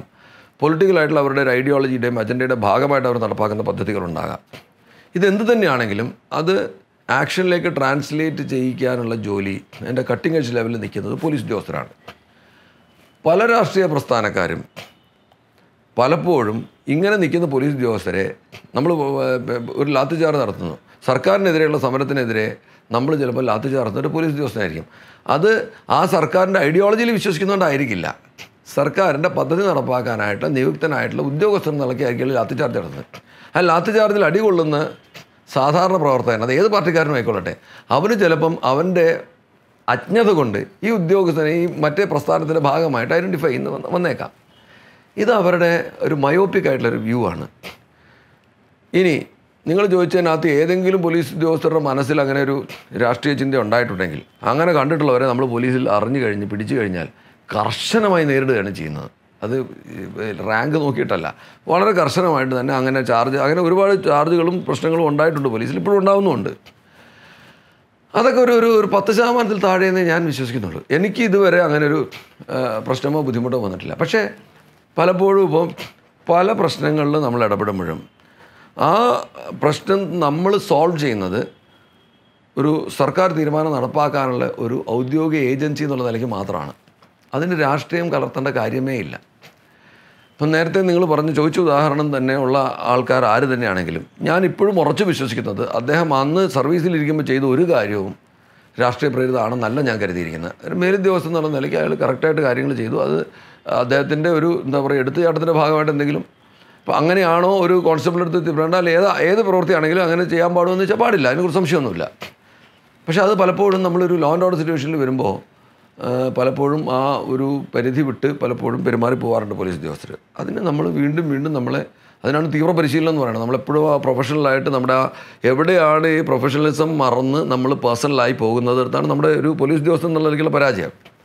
അത് നമ്മൾ വീണ്ടും പക്ഷേ എങ്ങനെയൊക്കെ വന്നാലും വളരെ സ്ട്രെസ്ഡ് ആയിട്ടുള്ള കണ്ടീഷൻസിൽ ഇപ്പം ഞാൻ തന്നെ ഈ ലോ ആൻഡ് ഓർഡറിൽ പലപ്പോഴും പല സന്ദർഭത്തിലും വരുമ്പോൾ കൃത്യമായി നമ്മൾ അടിക്കാൻ തുടങ്ങുമ്പോൾ മിനിമം ഫോഴ്സ് ഉപയോഗിക്കണം എന്നാണ് എപ്പോഴും നിയമത്തിൽ പറഞ്ഞിട്ടുള്ളത്. കോടതികൾ പറയുന്നതൊക്കെ അങ്ങനെയാണ്. പലപ്പോഴും നമുക്ക് ഈ മിനിമം ഫോഴ്സിൽ പിടിച്ചു നിർത്താനൊക്കെ പലപ്പോഴും പല സന്ദർഭത്തിലും പല ഉദ്യോഗസ്ഥർക്കും ബുദ്ധിമുട്ട് വരാം. പക്ഷെ അതിനെല്ലാത്തിനും പൊളിറ്റിക്കൽ കളർ കൊടുക്കുന്നിടത്താണ് ഒരു പോലീസ് ഉദ്യോഗസ്ഥൻ്റെ ജെനുവിനായിട്ടുള്ള ഒരുപാട് നടപടികൾക്ക് അതിലൊരു തെറ്റ് വരുമ്പോൾ ആ തെറ്റിനെ അയാൾ ശിക്ഷിക്കാം, തിരുത്താം. അതിന് അയാൾ ഉദ്ദേശിക്കാത്ത കളർ കൊടുക്കുക എന്ന് പറയുന്നത് സത്യം പറഞ്ഞാൽ ഈ സംവിധാനത്തിന് തകർക്കാനേ ഉപകരിക്കുള്ളൂ. ഈ സംവിധാനം തകർന്നാൽ മനസ്സിലാവേണ്ട കാര്യം എന്ന് പറഞ്ഞാൽ പലപ്പോഴും പോലീസുകാരെ നമ്മൾ കുറ്റം പറയുമ്പോൾ നമ്മൾ മറന്നു പോകുന്നൊരു കാര്യം, എത്ര ദിവസം രാത്രി ഉറക്കമുളച്ച് നിന്നിട്ടാണ് പല സന്ദർഭങ്ങളും പല അപകടങ്ങളും ഒഴിവായി പോയതെന്നുള്ള ആരും അറിയുന്നില്ല. ഒരുപാട് പേര് സുഖമായിട്ട് ഉറങ്ങുന്നത് ഞങ്ങൾ ഉറക്കമുളച്ച് നിൽക്കുന്നതുകൊണ്ടാണ്. ഞങ്ങളുടെ ഫെസ്റ്റിവൽസ്, ഓണമില്ല, വിഷു ഇല്ല, ക്രിസ്മസ് ഇല്ല, അങ്ങനെ ആഘോഷങ്ങളൊക്കെ നമ്മൾ ജനങ്ങൾ ആഘോഷിക്കുന്നിടത്ത് കൂടെ പോയി നിന്ന് ആഘോഷിക്കാനേ പറ്റുള്ളൂ. അങ്ങനെ ചെയ്യുന്ന പോലീസ് ഉദ്യോഗസ്ഥരുടെ സാന്നിധ്യം കൊണ്ട് മാത്രം എത്ര കുറ്റകൃത്യങ്ങൾ ഒഴിവായി പോയിട്ടുണ്ടെന്നുള്ളതിൻ്റെ കണക്ക് എവിടെയും ആരും എടുക്കാറില്ല. പക്ഷേ എവിടെയെങ്കിലും ഒരു തെറ്റൊരു പോലീസ് ഉദ്യോഗസ്ഥനുണ്ടെന്ന് സംഭവിച്ചാൽ അതിനെ പർവ്വതീകരിക്കുകയും അതിന് അയാളുടെ ദുഷ്ടലാക്കുകളാണ് കാരണമെന്ന് പറയുകയും അതിന് ഈ പറഞ്ഞ രീതിയിൽ രാഷ്ട്രീയത്തിൻ്റെ കളർ കൊടുക്കുകയും ഒക്കെ ചെയ്യുമ്പോൾ തളരുന്നത് ഈ സേനയുടെ മനോവീര്യമാണ്. ആ സേനയുടെ മനോവീര്യം തകരുമ്പോൾ നാളെ ഒരാവശ്യം വന്നാൽ ഉണർന്ന് പ്രവർത്തിക്കേണ്ട പോലീസ് ഉദ്യോഗസ്ഥരുടെ മനോവീര്യം കെടുത്തിയാൽ നഷ്ടപ്പെടുന്നത് നിങ്ങളുടെ സ്വൈരമാണെന്നുള്ളത് നമ്മൾ മനസ്സിലാക്കുന്നില്ല. പലപ്പോഴും ജനങ്ങൾ മനസ്സിലാക്കാത്തൊരു കാര്യമാണ്. ഇപ്പോൾ പലപ്പോഴും പല പോലീസ് ഉദ്യോഗസ്ഥർക്കും ഉണ്ടായിട്ടുള്ളൊരു ബുദ്ധിമുട്ടെന്ന് പറഞ്ഞു കഴിഞ്ഞാൽ വഴിയിൽ ആരെങ്കിലും വീണ് കിടക്കും, അടികൊണ്ട് കിടക്കുകയായിരിക്കും, മദ്യപിച്ച് കിടക്കുകയായിരിക്കും. പോലീസ് ഉദ്യോഗസ്ഥനെ എടുത്തുകൊണ്ട് പോകുന്ന സന്ദർഭങ്ങളിൽ പലപ്പോഴും അവരുടെ കയ്യിൽ നിന്ന് ആ മരണം സംഭവിച്ചു കഴിഞ്ഞാൽ അത് കസ്റ്റഡിയിലെത്താൻ ചിത്രീകരിക്കപ്പെടുകയാണ്. അങ്ങനെ അപകടത്തിൽപ്പെട്ടിട്ടുള്ള ഒരുപാട് പോലീസ് ഉദ്യോഗസ്ഥരുണ്ട് ഞങ്ങളുടെ കൂട്ടത്തിൽ. അപ്പം അങ്ങനെ വരുമ്പോൾ എന്താ ഉണ്ടാവുന്നത്? ഇത് ജെനുവിനായിട്ട് ഒരാൾ എടുത്തുകൊണ്ട് പോയതാണ് എന്ന് മനസ്സിലാക്കി അതിനെ കക്ഷി രാഷ്ട്രീയ ഭേദമന്യേ എല്ലാവരും ഒന്നിച്ച് നിൽക്കേണ്ടതിന് സമൂഹത്തിന് വേണ്ടിയാണ് നിൽക്കുന്നത്. അത് പോലീസ് ഉദ്യോഗസ്ഥന് വേണ്ടിയിട്ടല്ല നിൽക്കേണ്ടതിന് പകരം അതിന് ഈ പൊളിറ്റിക്കൽ ഫോർമേഷൻസ് ഇപ്പം ഭരണപക്ഷത്തുള്ളവരെ കുറ്റപ്പെടുത്താനായിട്ട് പോലീസിനെ ഒരു ആയുധമാക്കിയിട്ട് പ്രതിപക്ഷത്തുള്ളവർ, അത് ഏത് പ്രതിപക്ഷം ഇന്ന പാർട്ടി എന്നല്ല ഞാൻ പറയാം, ഏത് പാർട്ടിയും അങ്ങനെ ഉപയോഗിക്കുമ്പോൾ ഉണ്ടാവുന്നതെന്ന് വെച്ചാൽ പൊതുവിലുള്ള പോലീസിൻ്റെ മനോവീര്യം കെടുകയാണ്. പിന്നെ ഒരു വഴിയിലൊരാൾക്ക് അപകടം പറ്റുമ്പോൾ ഇപ്പോഴും എന്നിട്ട് നമ്മളെന്താ ചെയ്യുന്നത്? ആ വിട്ടുവീഴ്ചയില്ലാതെ അതേ ജോലി തന്നെ ചെയ്തുകൊണ്ടിരിക്കുക. ആ റിസ്ക് എടുത്തുകൊണ്ട് ആ ജോലി ചെയ്യുന്നത്. ഓരോ തവണ ആ റിസ്ക് എടുക്കുമ്പോഴും പലപ്പോഴും നമ്മൾ ഈ പല തെളിവുകളും പല കാര്യങ്ങളിലും നമുക്ക് വിവരിക്കാൻ പറ്റാത്ത തെളിവുകളുടെ പുറത്ത് അന്വേഷണം പോകും. ഇപ്പോൾ ഉദാഹരണം ഞാൻ പറയാം. ഇപ്പം ഒരാളെ നമ്മൾ ചോദ്യം ചെയ്യാൻ വിളിക്കുകയാണ്. അപ്പോൾ നമ്മൾ ചോദ്യം ചെയ്യാൻ വിളിക്കുമ്പോൾ അതിന് പല കാരണങ്ങളുണ്ടാവും. ആ കാരണങ്ങൾ മുഴുവൻ നമുക്ക് ചോദ്യം ചെയ്യുന്നത് ഒരു വെളിവാക്കാൻ പറ്റില്ല. ചോദ്യം ചെയ്യാൻ വിളിക്കുന്നതിന് തടസ്സമായിട്ട് കോടതികളിൽ പോയി ഉത്തരവ് മേടിച്ചുകൊണ്ട് വരുന്നുണ്ട് ആൾക്കാർ. ഇപ്പം മയക്കുമരുന്ന് ശൃംഖലയിലൊക്കെ പെടുന്ന ആൾക്കാരുടെ അടുത്ത് നിന്ന് നമുക്ക് കിട്ടുന്ന പല വിവരങ്ങളും നമ്മൾ അന്വേഷിക്കാൻ വേണ്ടി പലരെയും വിളിച്ചു വരുത്തേണ്ടി വരും, ചോദ്യം ചെയ്യേണ്ടി വരും. അപ്പോൾ അങ്ങനെയൊക്കെ ഉള്ള സന്ദർഭങ്ങളിൽ പോലീസുകാർക്ക് കൊടുക്കേണ്ട പ്രൊട്ടക്ഷൻ, അതെന്ന് പറഞ്ഞാൽ ലീഗലായിട്ടുള്ള പ്രൊട്ടക്ഷൻ മാത്രമല്ല ഞാൻ ഉദ്ദേശിക്കുന്നത്. പോലീസുകാരിൽ തോന്നേണ്ട ഒരു വിശ്വാസമുണ്ട് ജനങ്ങൾക്ക്. അത് പോലീസുകാർക്ക് പറ്റുന്ന തെറ്റുകളെ, ഭ്രംശങ്ങളെ ഞാൻ പറയുള്ളൂ അതിനെ. കാരണം ഞാനിപ്പം പല പോലീസ് ഉദ്യോഗസ്ഥരുടെയും ആരോപണ വിധേയരായിട്ടുള്ള ഒരുപാട് പോലീസ് ഉദ്യോഗസ്ഥരുടെ എൻക്വയറിയൊക്കെ നമ്മൾ നിങ്ങൾ നേരത്തെ ചോദിച്ചല്ലോ. അങ്ങനെ വരുമ്പോൾ പോലും ഞാൻ കണ്ടിട്ടുള്ളതെന്ന് പറഞ്ഞു കഴിഞ്ഞാൽ ഒരുപാട് ജോലി എടുക്കുന്നവരുടെ പേരിൽ മാത്രമേ ആരോപണങ്ങൾ വരുന്നുള്ളൂ. ജോലി എടുക്കാതെ സൈഡ് വാരം ചേർന്ന് പോകുന്നവർക്ക് ഒരു ബുദ്ധിമുട്ടുമില്ല. അപ്പം അങ്ങനെ റിസ്ക് എടുത്ത് ജോലി ചെയ്യാൻ തയ്യാറാവുന്ന ഉദ്യോഗസ്ഥന്, അതായത് നമ്മൾ ഈ കാഫലമുള്ള മാവിനെ കല്ലേറ് കിട്ടുള്ളൂ എന്ന് പറയുന്ന പോലെയാണ്. അപ്പം അങ്ങനെയുള്ള ഉദ്യോഗസ്ഥർ ആ ബ്രീഡിനെ നശിപ്പിച്ച് കഴിഞ്ഞാൽ നമ്മളെല്ലാവരും വർക്ക് ടു റൂൾ. ഇപ്പം നിങ്ങളെ ഒരാൾ വന്ന് അടിച്ചു എന്ന് നിങ്ങൾ എന്നോട് പറയുമ്പോൾ ഞാൻ പറഞ്ഞു നിങ്ങൾ തെളിവ് കൊണ്ടുപോവാ എന്ന് പറഞ്ഞു കഴിഞ്ഞാൽ എൻ്റെ പണി തീർന്നു. അവിടെ നമ്മൾ തള്ളിവിടുന്നത് പോലീസ് ഉദ്യോഗസ്ഥൻ്റെ മാനസിക വീര്യം കെടുത്തുന്ന വഴി തള്ളിവിടുന്ന സേനയെ മൊത്തത്തിൽ ഒരു എന്താ പറയുക നിഷ്ക്രിയത്വത്തിലേക്ക് തള്ളിവിടുന്ന രീതിയിലാണ് സമൂഹം പലപ്പോഴും പ്രതികരിക്കുന്നത്. ആ പ്രതികരണം അനാരോഗ്യകരമാണ്, അനാശാസ്യമാണ്. അത് മാധ്യമങ്ങളും തിരിച്ചറിയണം. ഞാൻ ക്രൈംബ്രാഞ്ചിൻ്റെ മേധാവിയായിരുന്നു കഴിഞ്ഞ ഏപ്രിൽ 26 വരെ. ഒരുപാട് സെൻസേഷണൽ കേസസ് അന്വേഷിക്കാൻ നിയോഗിക്കപ്പെട്ടിട്ടുള്ള ഒരാളാണ്. ഞാൻ പലപ്പോഴും ഞാൻ തയ്യാറാക്കിയ ചോദ്യാവലി എന്താണെന്ന് മാധ്യമങ്ങളിൽ നിന്നാണ് അറിയാറുള്ളത്. എന്ന് പറഞ്ഞാൽ നിങ്ങളവിടെ മനസ്സിലാക്കേണ്ട ഒരു കാര്യം, ഒരു അന്വേഷണ ഉദ്യോഗസ്ഥന് ഒരു മാധ്യമത്തിലൊരു തെറ്റായ സാധനം വന്നാൽ തെറ്റാണെന്ന് പറയാൻ പറ്റുമോ? ഒരു അന്വേഷണ ഉദ്യോഗസ്ഥന് അതിനുള്ള ഫ്രീഡം ഉണ്ടോ? സ്കോപ്പ് ഉണ്ടോ? സ്പേസ് ഉണ്ടോ? ഇത് മുതലെടുത്താണ് പലപ്പോഴും മാധ്യമങ്ങളിൽ ചിലരെല്ലാവരും ഒന്നും ഞാൻ പറയില്ല, അതിനവരെ കുറ്റം പറഞ്ഞിട്ടും കാര്യമില്ല. മാധ്യമ സംസ്കാരം വളരെ വളരെ എന്താ പറയുക സെൻസേഷനിസത്തിലേക്ക് കൂപ്പുകുത്തി പോയിട്ടുള്ള ഒരു കാലഘട്ടത്തിലാണ് നമ്മൾ ജീവിക്കുന്നത്. നമ്മളുടെ നാട്ടിൽ ജലദൗർലഭ്യത്തിനെ കുറിച്ച് ഫീച്ചർ ചെയ്യാനായിട്ടുള്ള ആൾക്കാരുടെ എണ്ണം കുറവാണ്. നമ്മുടെ നാട്ടിൽ ഇനി 10 വർഷത്തിനകത്ത് ഉണ്ടാകാൻ പോകുന്ന പ്രശ്നങ്ങളെക്കുറിച്ച് ചർച്ച ചെയ്യാനുള്ള, അതായത് യഥാർത്ഥത്തിൽ ഞാൻ ഒറ്റ വാക്കിൽ പറഞ്ഞാൽ പാർശ്വവൽക്കരിക്കപ്പെടേണ്ട കുറേ വിഷയങ്ങളെടുത്ത് അതിനെ മുഖ്യധാരയിൽ കൊണ്ടുവന്ന് അതിലെ മനുഷ്യർക്ക് ഇക്കിളി താല്പര്യം തോന്നുന്ന രീതിയിൽ അതിനെ ചർച്ച ചെയ്ത് അതിനെ പൊലിപ്പിച്ച് കാണിക്കുന്ന ഒരു മാധ്യമ സംസ്കാരം നമുക്കിപ്പോൾ നിലവിലുണ്ട്. അതിപ്പം ഞാൻ പറയുന്നത് ആരെയും വിമർശിച്ചുകൊണ്ടല്ല ഞാൻ പറയുന്നത് അത് മൊത്തത്തിൽ വരേണ്ട ഒരു മൂല്യച്യുതിയിൽ നിന്ന് നമുക്ക് മാറി വരേണ്ട ഒരു സംസ്കാരത്തിൻ്റെ ഭാഗമാണ്. ഞാനൊരാൾ പറഞ്ഞുകൊണ്ടൊന്നും നടക്കാൻ പോകുന്നില്ല. ഇതിൻ്റെ ഭാഗമായിട്ട് സ്കൂപ്പുകൾ അടിക്കുക എന്നുള്ളതാണ് പല മാധ്യമങ്ങളും ചെയ്യുന്നത്. ഇപ്പോൾ ഒരു അന്വേഷണം നടക്കുമ്പോൾ അപ്പോൾ ഞാനിപ്പോൾ താങ്കളെ ഞാൻ ചോദ്യം ചെയ്യാണ്ട് നിങ്ങൾ പറഞ്ഞ കാര്യം ഞാനീ മുറിക്കാത്ത, ഞാൻ ആരോടും ഒന്നും സംസാരിച്ചിട്ടില്ല. നിങ്ങൾ സംസാരിക്കാൻ നിങ്ങൾക്ക് നിവർത്തിയില്ല, നിങ്ങൾ എൻ്റെ മുമ്പിലിരിക്കുക. ഇവിടെ എന്താ നടക്കുന്നത്? മാധ്യമത്തിൽ എഴുതി വരികയാണ്, ക്രൈംബ്രാഞ്ച് ചോദ്യം ചെയ്യുന്നു, മറ്റേത് അങ്ങനെയായി ഇങ്ങനെയായി. ഇങ്ങനെ വരുമ്പോൾ ഇതിൽ ഊഹാപോഹങ്ങൾ കൊണ്ട് അവരെഴുതുന്ന ചിലത് സാന്ദർഭികമായി ശരിയായെന്നിരിക്കാം. ഞാൻ പറഞ്ഞു മനസ്സിലായില്ലേ? ആ ശരി പുറത്ത് വരുന്ന ഒരു കാലത്ത് വരുന്നത് ഞങ്ങൾ ആരെങ്കിലും ലീക്ക് ചെയ്തിട്ടല്ല അത് വരുന്നത്. ഞങ്ങളെപ്പോലെ ഒരുപാട് പ്രൊഫഷണൽ ഉദ്യോഗസ്ഥർ ഒരു സാധനം പുറത്ത് കൊടുക്കാതെ വളരെ ഭംഗിയായിട്ട് കാര്യങ്ങൾ കൊണ്ട് നടക്കുന്നുണ്ട്. അതിൽ ഞങ്ങൾക്ക് അഭിമാനമുണ്ട്. പക്ഷേ ഇത് ഇപ്പോൾ ഒരു കേസിൻ്റെ പ്രത്യേക രീതിയിൽ പോകുമ്പം അവർ 10 കാര്യങ്ങൾ പറയും. 10 കാര്യങ്ങൾ പറയുന്നതിനകത്ത് 5 എണ്ണം ഇറലവൻ്റ് ആവും, 5 എണ്ണം റിലവൻ്റ് ആകാം. കാരണം പലത് കോമൺ സെൻസിക്കലാണ്. അങ്ങനെ വരുന്ന സാധനം മാധ്യമത്തിൽ ചോർച്ച കൊടുത്തു, തേങ്ങ മാങ്ങ എന്നൊക്കെ പറഞ്ഞിട്ട് ഇങ്ങനെ വരും. ഞങ്ങൾ ആരും തന്നെ പ്രൊഫഷണലായിട്ട് ഏത് കേസ് അന്വേഷിക്കുന്ന ഉദ്യോഗസ്ഥരാണെങ്കിലും അങ്ങനെ മാധ്യമങ്ങളുമായിട്ട് ആവശ്യമില്ലാത്ത സമ്പർക്കമോ ഇങ്ങനെയുള്ള കോൺടാക്ട്സോ വരുത്തുന്നത് അനാശാസ്യമാണ്. നമ്മളവരെ പഠിപ്പിച്ചിട്ടുണ്ട്, അവർ ചെയ്യുന്നുമില്ല.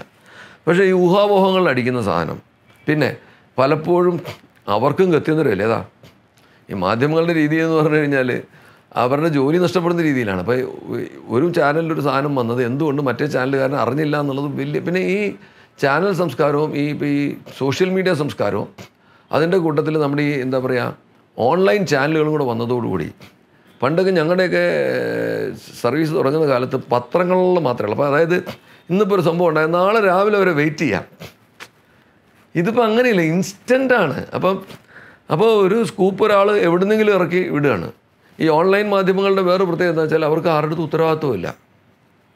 പറഞ്ഞു മനസ്സിലായി. പല ഓൺലൈൻ മാധ്യമങ്ങളും യഥാർത്ഥത്തിൽ നടത്തുന്നവരുടെ പേരിലൊന്നുമല്ല രജിസ്റ്റർ ചെയ്യപ്പെട്ടിരിക്കുന്നത്. ഒരു ഡിഫമേഷൻ കേസിന് പോലും ആളാരാന്ന് കണ്ടുപിടിക്കാൻ തന്നെ കഷ്ടപ്പാടാണ്. ഓസ്ട്രേലിയയിൽ ഡൊമൈൻ രജിസ്റ്റർ ചെയ്തിട്ടുള്ള ഓൺലൈൻ മാധ്യമങ്ങൾ ഇവിടെ നടക്കുന്നുണ്ട്. അപ്പോൾ ഇങ്ങനെയൊക്കെ ഉള്ള ഒരു കാലഘട്ടത്തിൽ വളരെ വളരെ കോമ്പറ്റിറ്റീവായിട്ടുള്ള സെൻസേഷണൽ ജേർണലിസം നിലനിൽക്കുന്നത് വ്യക്തികളുടെ കുറ്റം കൊണ്ടല്ല, പക്ഷേ ആ സംസ്കാരം മാറിയേ പറ്റൂ. നേരത്തെ താങ്കൾ പറഞ്ഞ രീതിയിൽ എനിക്ക് ഒരുപാട് അക്കലറ്റ്സ് പോസിറ്റീവായിട്ടുള്ള സാധനങ്ങൾ മാധ്യമങ്ങളിൽ നിന്ന് കിട്ടിയിട്ടുണ്ട്. ഞാൻ മനസ്സറിയാത്ത കാര്യങ്ങൾ നെഗറ്റീവായിട്ടുള്ള കിട്ടിയിട്ടുണ്ട്. രണ്ടും ഹൈപ്പബോളിക്കാണ്. എന്ന് പറഞ്ഞാൽ എന്നെ പുകഴ്ത്തി പറഞ്ഞിട്ടുള്ളതും പൂർണ്ണമായ സത്യമൊന്നുമല്ല. എനിക്കറിയാമല്ലോ ഞാനെന്താണെന്നുള്ളത് എനിക്കറിയാം. ഇകഴ്ത്തി പറഞ്ഞതും സത്യമൊന്നുമല്ല. അപ്പോൾ ഇതിൻ്റെയൊക്കെ നടുക്കാണ്, ഏകദേശം എവിടേക്കാണ് നടുക്കാണ് ഇതിൻ്റെ ഒരു ഗോൾഡൻ മീൻ. പിന്നെ പല മാധ്യമങ്ങളുടെയും ഒരു പ്രശ്നം എന്ന് പറഞ്ഞു കഴിഞ്ഞാൽ അവരാദ്യം ഒരു സ്റ്റോറി ചെയ്തു പോയാൽ പിന്നെ അതൊന്ന് മാറാൻ അവർക്ക് വലിയ ബുദ്ധിമുട്ട്. അത് തെറ്റാണെന്ന് അവർ മനസ്സിലായാൽ പോലും അത് തിരുത്തി പറയാമെന്ന് പറഞ്ഞാൽ അവരുടെ ക്രെഡിബിലിറ്റി എഫക്റ്റ് ചെയ്യുന്നവർ മനസ്സിലാക്കുന്നുണ്ട്. അവരൊരു കാരണവശാലും അത് തിരുത്തില്ല. നമുക്ക് നമ്മൾ അപ്പോൾ അതുകൊണ്ട് മാധ്യമപ്രവർത്തകരോട് എനിക്ക് പറയാനുള്ള ഒരു റിക്വസ്റ്റേ ഉള്ളൂ. നിങ്ങൾ അവരുടെ എത്തിക്സിനകത്തുള്ളതാണ്. നമ്മളൊരു സ്റ്റോറി ചെയ്യുമ്പോൾ ഒരാളെക്കുറിച്ചാണ് നമ്മൾ ചെയ്യുന്നതെന്നൊരിക്കൽ അയാൾക്ക് പറയാനുള്ള എന്താണെന്ന് കേൾക്കാനുള്ളൊരു അവസരമെങ്കിലും കൊടുക്കണം.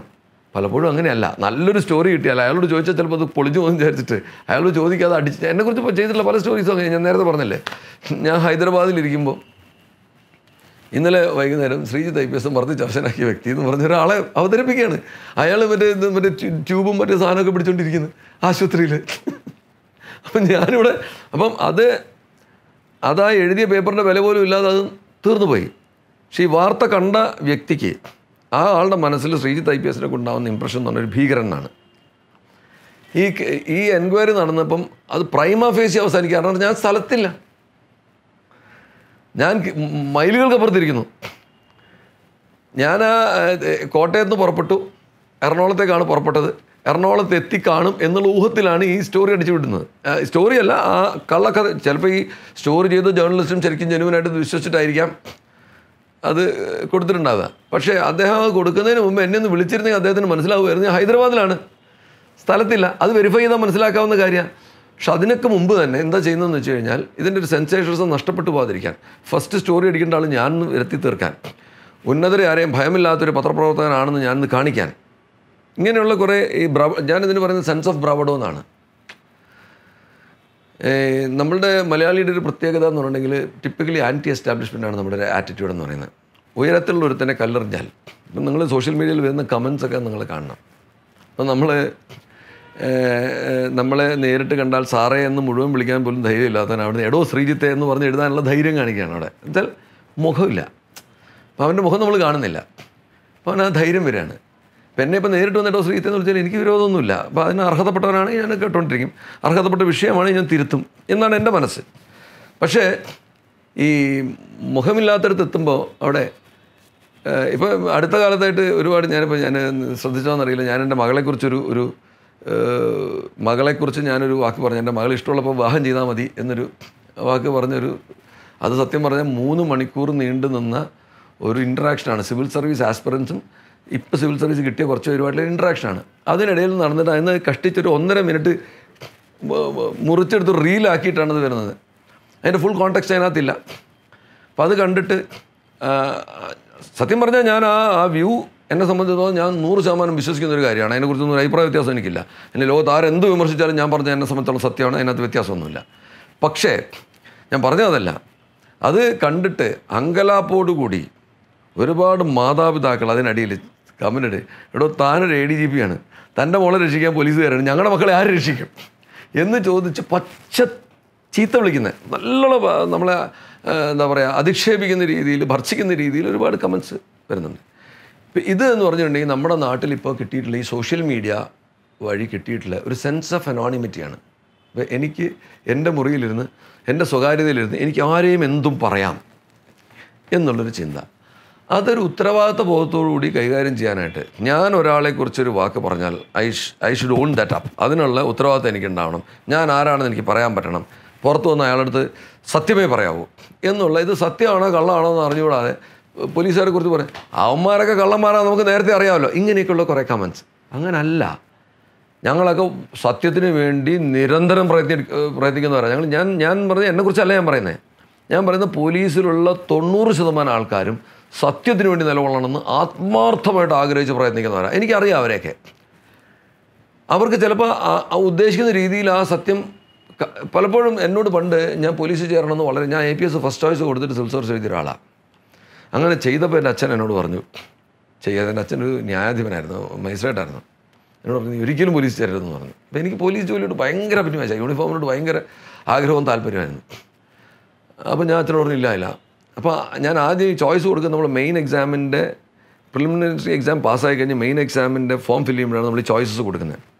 അപ്പോൾ അന്ന് എൻ്റെ അച്ഛൻ വിചാരിച്ചതെന്ന് വെച്ചാൽ അന്ന് എനിക്ക് കസ്റ്റംസിലൊരു ജോലിയുണ്ട്, ഇത് ഇവൻ്റെ ആഗ്രഹത്തിന് എഴുതുന്നാലും ഇവന് കിട്ടത്തില്ലായിരിക്കും എന്ന് വിചാരിച്ച അച്ഛൻ അന്ന് എന്നെ കൂടുതൽ തടഞ്ഞില്ല. ഫൈനലി റിസൾട്ട് വന്ന് എനിക്ക് കിട്ടിയെന്നായപ്പോൾ അന്ന് അദ്ദേഹം എന്നോട് പറഞ്ഞു, ആദ്യം എന്നെ മെഡിക്കലി ഒരു ചെറിയ ഡിസ്ക്വാളിഫിക്കേഷൻ വന്നിട്ട് എന്നെ IPS മാറ്റി കസ്റ്റം സർവീസിലേക്ക് ഇട്ടു. അതിന് അപ്പീൽ കൊടുത്ത് ഞാൻ തിരിച്ച് IPS തന്നെ നേടാനുള്ള ശ്രമം നടക്കുമ്പോൾ അദ്ദേഹം എന്നോട് പറഞ്ഞു ഒരു കാരണവശാലും നീ ചെയ്യരുത്, നിന്നെ ഇപ്പോൾ അതിൽ നിന്ന് മാറ്റിയത് ദൈവാനുഗ്രഹമെന്ന് വിചാരിക്കുക, പോലീസ് നമുക്ക് പറ്റിയ ജോലിയല്ല മക്കളെ. ഞാൻ പറഞ്ഞു അല്ല അച്ഛാ എനിക്ക് ഇത് തന്നെ വേണം. അച്ഛൻ എന്തിനാണ് എന്നെ തടയുന്നത്? എൻ്റെ ആഗ്രഹമല്ലേ, എൻ്റെ എത്രയോ കാലത്ത് ആഗ്രഹമുള്ള യൂണിഫോം. അപ്പം അച്ഛൻ എന്നോട് പറഞ്ഞതെന്ന് വെച്ചാൽ പോലീസിൽ പലപ്പോഴും തെറ്റും ശരിയും നിനക്ക് തിരിച്ചറിയാൻ പറ്റില്ല. നീ അറിയാതെ ചെയ്യുന്ന പല കാര്യങ്ങളും ചിലപ്പോൾ മറ്റൊരാളുടെ ചോര നിൻ്റെ കയ്യിൽ പെരളാൻ ഇടവന്നേക്കാം, അയാളുടെ ദുഃഖത്തിന് നീ കാരണമായേക്കാം. അങ്ങനെ ഒരു മഹാഭാവത്തിന് എൻ്റെ മോൻ കാരണമാകരുതെന്ന് ആഗ്രഹിച്ചാൽ നീ പോലീസിൽ ചേരുന്നത് ഞാൻ നിന്നോട് പറയുന്നത്. അപ്പോൾ അന്ന് ഞാൻ എൻ്റെ അച്ഛനോട് ധിക്കാരമായിട്ട് ഞാൻ പറഞ്ഞു ഇല്ല അങ്ങനെ സംഭവിക്കില്ല, അങ്ങനെ സംഭവിക്കുന്ന ദിവസം ഞാൻ ഈ പോലീസ് ജോലി ഉപേക്ഷിച്ച് പോകും എന്ന് വളരെ ആദർശധീരനായിട്ട് എൻ്റെ അച്ഛനോട് ഞാൻ പറഞ്ഞു. അന്ന് അച്ഛൻ എന്നോട് വീണ്ടും പറഞ്ഞു മകളെ നിനക്ക് സാധിക്കില്ല, കാരണം നിനക്ക് ഈ വരുമാനമല്ലാതെ നിനക്ക് കിട്ടുന്ന ജോലിയിലെ വരുമാനമല്ലാതെ ഞാൻ ഉണ്ടാക്കിയ വീടും അല്ലാതെ വേറെ ഒന്നും നിൻ്റെ കയ്യിലില്ല. നീ ഉദ്ദേശിക്കുമ്പോൾ ജോലി വിട്ടിട്ട് പോകാനൊന്നും നിന്നെക്കൊണ്ട് സാധിക്കില്ല. എന്നിട്ടൊന്നും ഞാനത് പറഞ്ഞ കേൾക്കാതെയാണ് ഞാൻ ഈ പോലീസ് ജോലിയിൽ ചേർന്നത്. എൻ്റെ തീരുമാനം ശരിയായിരുന്നു തന്നെയാണ് ഞാൻ ഇപ്പോഴും വിശ്വസിക്കുന്നത്. അച്ഛൻ്റെ അടുത്ത് ഞാൻ പറഞ്ഞ കാര്യങ്ങളിൽ ശരിയായ തീരുമാനം തന്നെയാണ് ഞാൻ എടുത്തത്.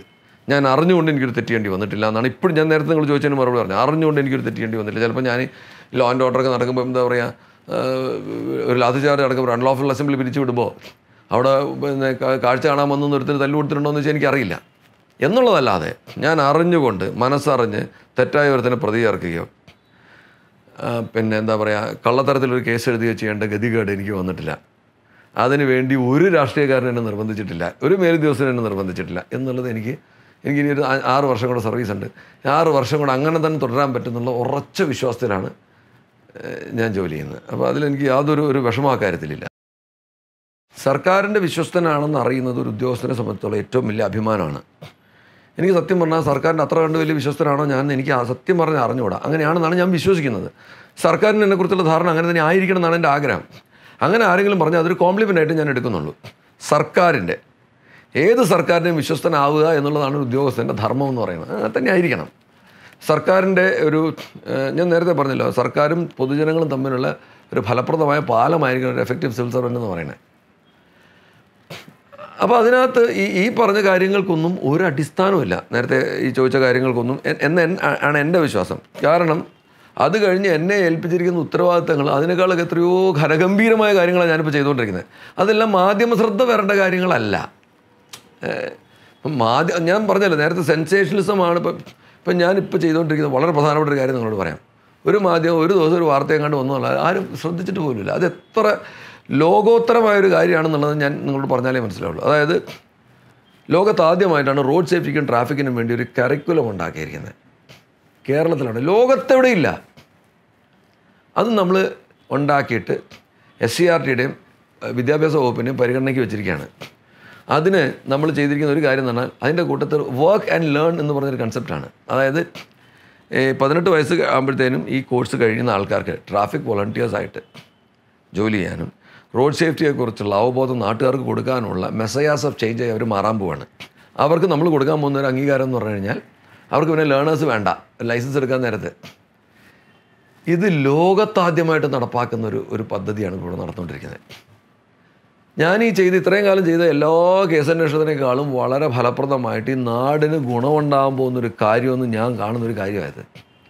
ഇതിൽ മാധ്യമശ്രദ്ധ വേണ്ടത്ര രീതിയിൽ പതിഞ്ഞിട്ടില്ല. അതിൻ്റെ കാരണം എന്ന് വെച്ചാൽ ഇതിൻ്റെ ഒരു ഇമ്മീഡിയറ്റ് സെൻസേഷനലിസം ഇല്ല.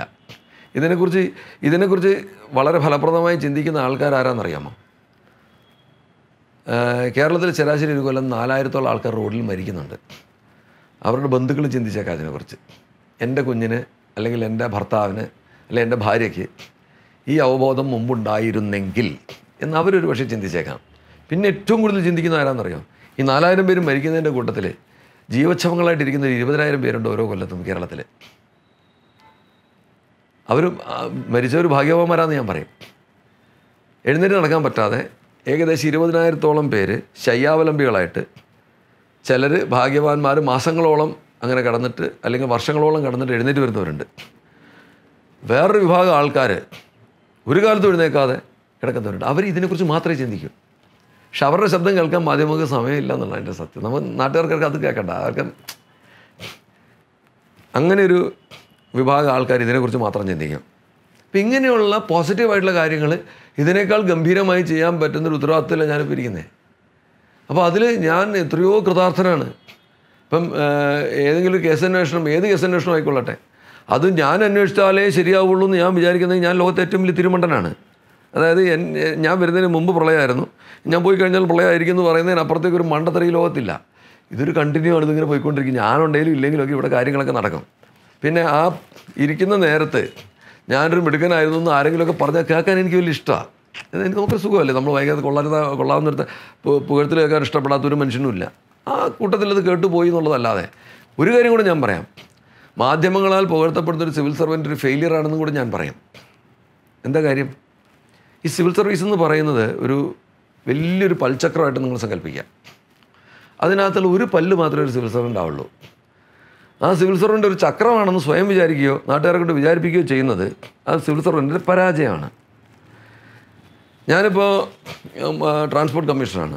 ഞാനിപ്പോൾ ഒരു RTO ആയിട്ട്, ഞാൻ കാസർഗോഡ് RTO ആയിട്ട് ഞാൻ ഇരിക്കുക, അല്ലെങ്കിൽ അവിടുത്തെ ഒരു മോട്ടോർ വെഹിക്കിൾ ഇൻസ്പെക്ടറായിട്ട് ഞാൻ ജോലി ചെയ്യുന്ന സന്ദർഭത്തിൽ ഡെഫിനറ്റ്ലി അവിടെ ഞാൻ കൊടുക്കുന്ന സർവീസ് ബെറ്റർ ആയിരിക്കും എന്ന് എനിക്ക് ഉറപ്പാണ്. പക്ഷെ ആ സർവീസ് എൻ്റെ മോട്ടോർ വെഹിക്കിൾ ഇൻസ്പെക്ടറെ കൊണ്ടും കൊടുപ്പിക്കാൻ പറ്റുന്നിടത്താണ് എൻ്റെ വിജയം. ശ്രീജിത്ത് IPS പോയി MBA ആയിരുന്നിട്ട് എല്ലാവർക്കും ഗംഭീര സർവീസ് കൊടുത്തു, വളരെ കൃത്യമായിട്ട് ജോലി ചെയ്തു, ആൾ മിടുക്കനാണ് എന്ന് പറയിപ്പിക്കുന്നതിനകത്ത് ഒരു അർത്ഥമില്ല. ഒരു നല്ല പോലീസ് ഉദ്യോഗസ്ഥൻ എന്ന് പറഞ്ഞാൽ പൂജപ്പുര പോലീസ് സ്റ്റേഷനിലെ SHO ഞാൻ അവിടെ പോയിരുന്നാൽ എന്ത് ജോലി ചെയ്യുമോ ആ ജോലി അയാളെ കൊണ്ടും ചെയ്യിപ്പിക്കാൻ പറ്റുന്നിടത്താണ് ഒരു സിവിൽ സർവൻറ്റിൻ്റെ വിജയം. അതിൽ ആ സിവിൽ സർവൻറ്റിൻ്റെ പേരൊരിക്കലും പുറത്ത് വരാതെ ചെയ്യിപ്പിക്കുന്നതാണ് അയാളുടെ യഥാർത്ഥ വിജയം എന്ന് പറയുന്നത്. അങ്ങനെ നോക്കുമ്പോൾ ഞാനൊരു പരാജയമാണ്. കാരണം പലപ്പോഴും ഇപ്പം ഞാൻ പുറത്ത് പോകുമ്പോൾ ആൾക്കാരെന്നെ കാണും, നമസ്കാരം സാർ, ശ്രീജിത്ത് സാറല്ലേ, സാറിന് TV കണ്ട് പരിചയമുണ്ട് എന്ന് പറയുന്നത് സത്യം പറഞ്ഞാൽ കേൾക്കുമ്പോൾ വ്യക്തി എന്ന നിലയ്ക്ക് ഉൾപ്പെടുകയൊക്കെ തോന്നുമെങ്കിലും ഒരു സിവിൽ സർവൻറ്റ് എന്ന നിലയ്ക്ക് ഒരു പരാജയമാണത്. കാരണം ശ്രീജിത്ത് എന്നുള്ളൊരു പേര് മാധ്യമങ്ങളിൽ കേൾപ്പിച്ച് പേരെടുക്കുന്നത് നല്ലൊരു സിവിൽ സർവൻറ്റിൻ്റെ വിജയം എന്ന് പറയുന്നത്. സിവിൽ സർവൻറ്റിൻ്റെ വിജയം എന്ന് പറഞ്ഞു കഴിഞ്ഞാൽ ആ സർവീസിനെ മൊത്തം, ആ സിസ്റ്റത്തിനെ മൊത്തം ദീപ്തമാക്കി നിലനിർത്തണം. അതായത് അതിൽ വ്യക്തികളില്ല, ഒരു ടീം വർക്കാണത്. അപ്പം അങ്ങനെയുള്ള കാര്യങ്ങളിലൊക്കെയാണ് നമുക്ക് വിജയം വേണ്ടത്. അപ്പോൾ ഇതൊരു കണ്ടിന്യൂ ആണ്. ഇപ്പോൾ ഒരു പോസ്റ്റിലിരുന്നാലേ നടക്കൂ, മറ്റൊരു പോസ്റ്റ് മോശം. പലപ്പോഴും നമ്മൾ ഈ മാധ്യമങ്ങളിലൊക്കെ വരുന്ന ചില സ്റ്റോറീസൊക്കെ ഉണ്ട്. ഇവരെയൊക്കെ ഒതുക്കിയതെന്ത്, നല്ല ഉദ്യോഗസ്ഥരെ ഒതുക്കി, മറ്റേ കുറേ പേരെ വെച്ചു. ഈ എല്ലാം നിങ്ങൾ മനസ്സിലാക്കേണ്ട, ഈ ജോലി വന്നിട്ട് നമുക്ക് തരുന്ന ഏത് ജോലിയും ഒരു ദിവസം 1000 പേരുടെ ഭാഗതയെ നിർണ്ണയിക്കാൻ പറ്റാത്തൊരു ജോലിയിൽ ഒരു സിവിൽ സർവൻറ്റിനെ നിങ്ങൾക്ക് ഇരുത്താൻ പറ്റില്ല. പ്രത്യേകിച്ച് ഒരു IAS ഉദ്യോഗസ്ഥന് IPS ഉദ്യോഗസ്ഥനെ ഇരുത്താനേ പറ്റില്ല. പക്ഷെ അവിടെ ആ ജോലി കണ്ടുപിടിച്ച് ചെയ്യാൻ പറ്റണം എന്നുള്ളതാണ്. നമ്മൾ ആ ജോലി കണ്ടുപിടിച്ചിട്ട് നമുക്കത് ചെയ്യാൻ പറ്റും. അപ്പോൾ ഞാൻ പറഞ്ഞില്ല, ഇപ്പോൾ ഈ കരിക്കുലം എന്ന് പറയുന്ന സാധനം ഞാനിപ്പോൾ കൊണ്ടുവന്നു, അത് കൊടുത്തു, അത് നടപ്പാവുകയാണെങ്കിൽ ഇന്നേക്ക് 10ാം കൊല്ലം കേരളത്തിലുണ്ടാകുന്ന മാറ്റം എന്ന് പറഞ്ഞിട്ടുണ്ടെങ്കിൽ അനിർവചനീയമാണ്. നമുക്ക് ചിന്തിക്കാൻ പറ്റാത്തത്ര മാറ്റങ്ങളുണ്ടാകും. ഇപ്പം ഞങ്ങൾക്ക് കഴിഞ്ഞ എന്താ പറയുക, റോഡ് സേഫ്റ്റിക്ക് ഒരു സുപ്രീം കോർട്ട് കമ്മിറ്റിയുണ്ട്, റിട്ടയർഡ് ജസ്റ്റിസിൻ്റെ നേതൃത്വത്തിൽ. അപ്പം ആ കമ്മിറ്റി വന്ന് കഴിഞ്ഞ ജൂണിൽ വിലയിരുത്തിയപ്പോൾ 13.7% മരണനിരക്ക് നമുക്ക് കഴിഞ്ഞ അതിന് മുമ്പുള്ള 6 മാസത്തിൽ താഴെ കൊണ്ടുവരാൻ സാധിച്ചു. ഇപ്പോൾ നിങ്ങൾ ആലോചിക്കണം 13.7% എന്ന് പറഞ്ഞു കഴിഞ്ഞാൽ 4013.7% ഏകദേശം 500 വ്യക്തികളാണ്. എവിടേക്കോ ഏതോ 500 ആൾക്കാർ ജീവനോടെ ഇരിക്കുന്നതിന് കാരണം ഞാനാണെന്ന് വന്നാൽ അതുകൊണ്ട് വരുന്നൊരു ചാരിതാർത്ഥ്യം എന്താ? ആ ആളാരെന്ന് എനിക്ക് അറിഞ്ഞുകൂടാ. ഈ മരിക്കാതിരിക്കുന്നവന് അറിഞ്ഞുകൂടാ ഞാൻ കാരണമാണ്. പക്ഷേ എനിക്ക് ഉള്ളിലുണ്ടാകുന്ന ആ ഒരു സാറ്റിസ്ഫാക്ഷൻ എന്ന് പറയുന്നത്, ആ ചാരിതാർത്ഥ്യം എന്ന് പറയുന്നത് പകരം വയ്ക്കാൻ പറ്റാത്ത സന്തോഷമാണ്. അപ്പോൾ അങ്ങനെയുള്ള ഒരു അവസ്ഥയിൽ നിന്ന് അങ്ങനെ അല്ലാതിരുന്ന അവസ്ഥയിൽ നിന്ന് അങ്ങനെ ഒരു അവസ്ഥയിലേക്ക് മാറ്റം തന്നിട്ട് അതിന് ഞാൻ എന്നെ ഒതുക്കി എന്ന് വിചാരിക്കേണ്ട കാര്യം എന്നൊന്നും എനിക്ക് മനസ്സിലായിട്ടില്ല. നമ്മളെല്ലാവരും റോഡ് സംസ്കാരത്തിനെ കുറിച്ച് കുറ്റം പറയും, റോഡിൽ ആൾക്കാർ റാഷായിട്ട് ഡ്രൈവ് ചെയ്യുന്നതിനെക്കുറിച്ച് പരിതപിക്കും. പക്ഷെ നമ്മൾ എന്താണ് ഓരോരുത്തരും ചെയ്യുന്നതെന്നുള്ളതിനെക്കുറിച്ച് നല്ലൊരു സുചിന്തിതമായിട്ടുള്ള അഭിപ്രായം ഓരോരുത്തരും പറഞ്ഞാൽ, ഇപ്പോൾ ലൈൻ ട്രാഫിക് വളരെ നിസ്സാരമായൊരു കാര്യമാണ്. നിസ്സാര കാര്യങ്ങൾ പ്രശ്നമല്ല എന്നുള്ളൊരു മാനസികാവസ്ഥയിൽ നിന്ന് മലയാളി മാറണം. ഉദാഹരണത്തിന് സീറ്റ് ബെൽറ്റ് ഇടുക, ഹെൽമെറ്റ് വെക്കുക. ഇപ്പോൾ ഹെൽമെറ്റ് വെക്കാത്തൊരുത്തരം പിടിക്കുമ്പോൾ സാറേ ഞാനത് ഈ ചന്ത വരെ പോയതാണ്. എടോ നിങ്ങൾ ചന്ത വരെ പോകണ്ട, നിങ്ങൾ മുറ്റത്തേക്ക് ഇറങ്ങിയാൽ മതി, നിങ്ങൾ വീണാൽ തല പൊട്ടാൻ. എവിടെയാണ് നിങ്ങളെ കാത്ത് കാലിലിരിക്കുന്നത് നിങ്ങൾക്കറിയില്ല. അപ്പോൾ അത് നമ്മൾ പറയുമ്പോൾ അതൊരു നമ്മൾ പലപ്പോഴും നമ്മളെ പിടിച്ച് ഫൈൻ അടയ്ക്കുമ്പോൾ ഇപ്പോൾ കഴിഞ്ഞ ദിവസം ഒരു രസകരമായ കാര്യം, ഒരു പത്രപ്രവർത്തകൻ എന്നെ വിളിച്ച് പറഞ്ഞു, സാറേ 70,000 രൂപയുള്ള സ്കൂട്ടറിന് 1,00,000 രൂപ ഫൈൻ അടച്ചിരിക്കുന്ന സാറിൻ്റെ ഉദ്യോഗസ്ഥർ എന്താണ് സാർ? ഞാൻ ശരിയാണല്ലോ, 70,000 രൂപ മൊത്തം ഒരു വാഹനത്തിന് വിലയുള്ളൂ. ഒരു ഇലക്ട്രിക് സ്കൂട്ടറാണ്. ആ ഇലക്ട്രിക് സ്കൂട്ടർ 1,00,000 രൂപ ഫൈൻ അടച്ചിരിക്കുന്നു സാർ. എന്താണ് സാർ ഇതൊക്കെ? അപ്പോൾ നമുക്ക് കേട്ട് കഴിയുമ്പോൾ ഞാൻ ഇവിടെ ഇല്ല, ഞാൻ ബോംബെയിൽ ഇരുന്നൊരു മീറ്റിംഗ് അറ്റൻഡ് ചെയ്തിട്ടില്ല. നമ്മൾ സുഹൃത്തെ ഞാനൊരു കാര്യം ഞാൻ ഇത് കഴിഞ്ഞ് അന്വേഷിച്ചിട്ട് വിളിക്കാം, താങ്കളൊന്ന് അയച്ചിരുന്നു. അയച്ചെന്ന് അന്വേഷിച്ചപ്പോൾ എന്താ സംഗതി എന്നറിയോ? ഇതൊരു ഷോറൂമിൽ വിൽപ്പനയ്ക്ക് വെച്ചിരിക്കുന്ന വാഹനമാണ്. ഈ വാഹനത്തിന് രജിസ്ട്രേഷൻ ഇല്ലാതെ ഈ വാഹനം റോഡിൽ കൂടെ ഓടിക്കാൻ പാടില്ല. കാരണം എന്താ? ആ വാഹനത്തിന് നമ്പറില്ല, വാഹനം ഏതാണെന്ന് തിരിച്ചറിയാൻ വകുപ്പില്ല, ഒന്നുമില്ല. അപ്പോൾ അങ്ങനെയുള്ള വാഹനം ഒരു സ്ഥലത്ത് നിന്ന് മറ്റൊരു സ്ഥലത്തേക്ക് കൊണ്ടുപോകണമെങ്കിൽ വലിയ വാഹനം വിളിച്ച് അതിനകത്ത് കയറ്റി വേണം കൊണ്ടുപോകാൻ. ഇതിനുള്ള ചിലവ് കുറയ്ക്കാൻ വേണ്ടി ഇവരെന്ത് ചെയ്തു? ആ വാഹനം അവരുടെ ഒരു മെക്കാനിക്കിൻ്റെ തുടർന്ന് അപ്പുറത്തെ ഷോറൂമിലോട്ട് കൊണ്ടുപോകാൻ പറഞ്ഞു. ആ കൊണ്ടുപോയ വഴിക്ക് എൻ്റെ ഉദ്യോഗസ്ഥൻ പിടിച്ചു. ആ ഷോറൂമിനാണ് ഫൈൻ ഇട്ടിരിക്കുന്നത്. ഈ റൂൾ ലംഘിച്ചതിനാണ് ഫൈൻ ഇട്ടിരിക്കുന്നത്, അല്ല വണ്ടിക്കല്ല ഫൈൻ ഇട്ടിരിക്കുന്നത്. ഇങ്ങനെ അതിനെ വ്യാഖ്യാനിക്കുകയാണ്.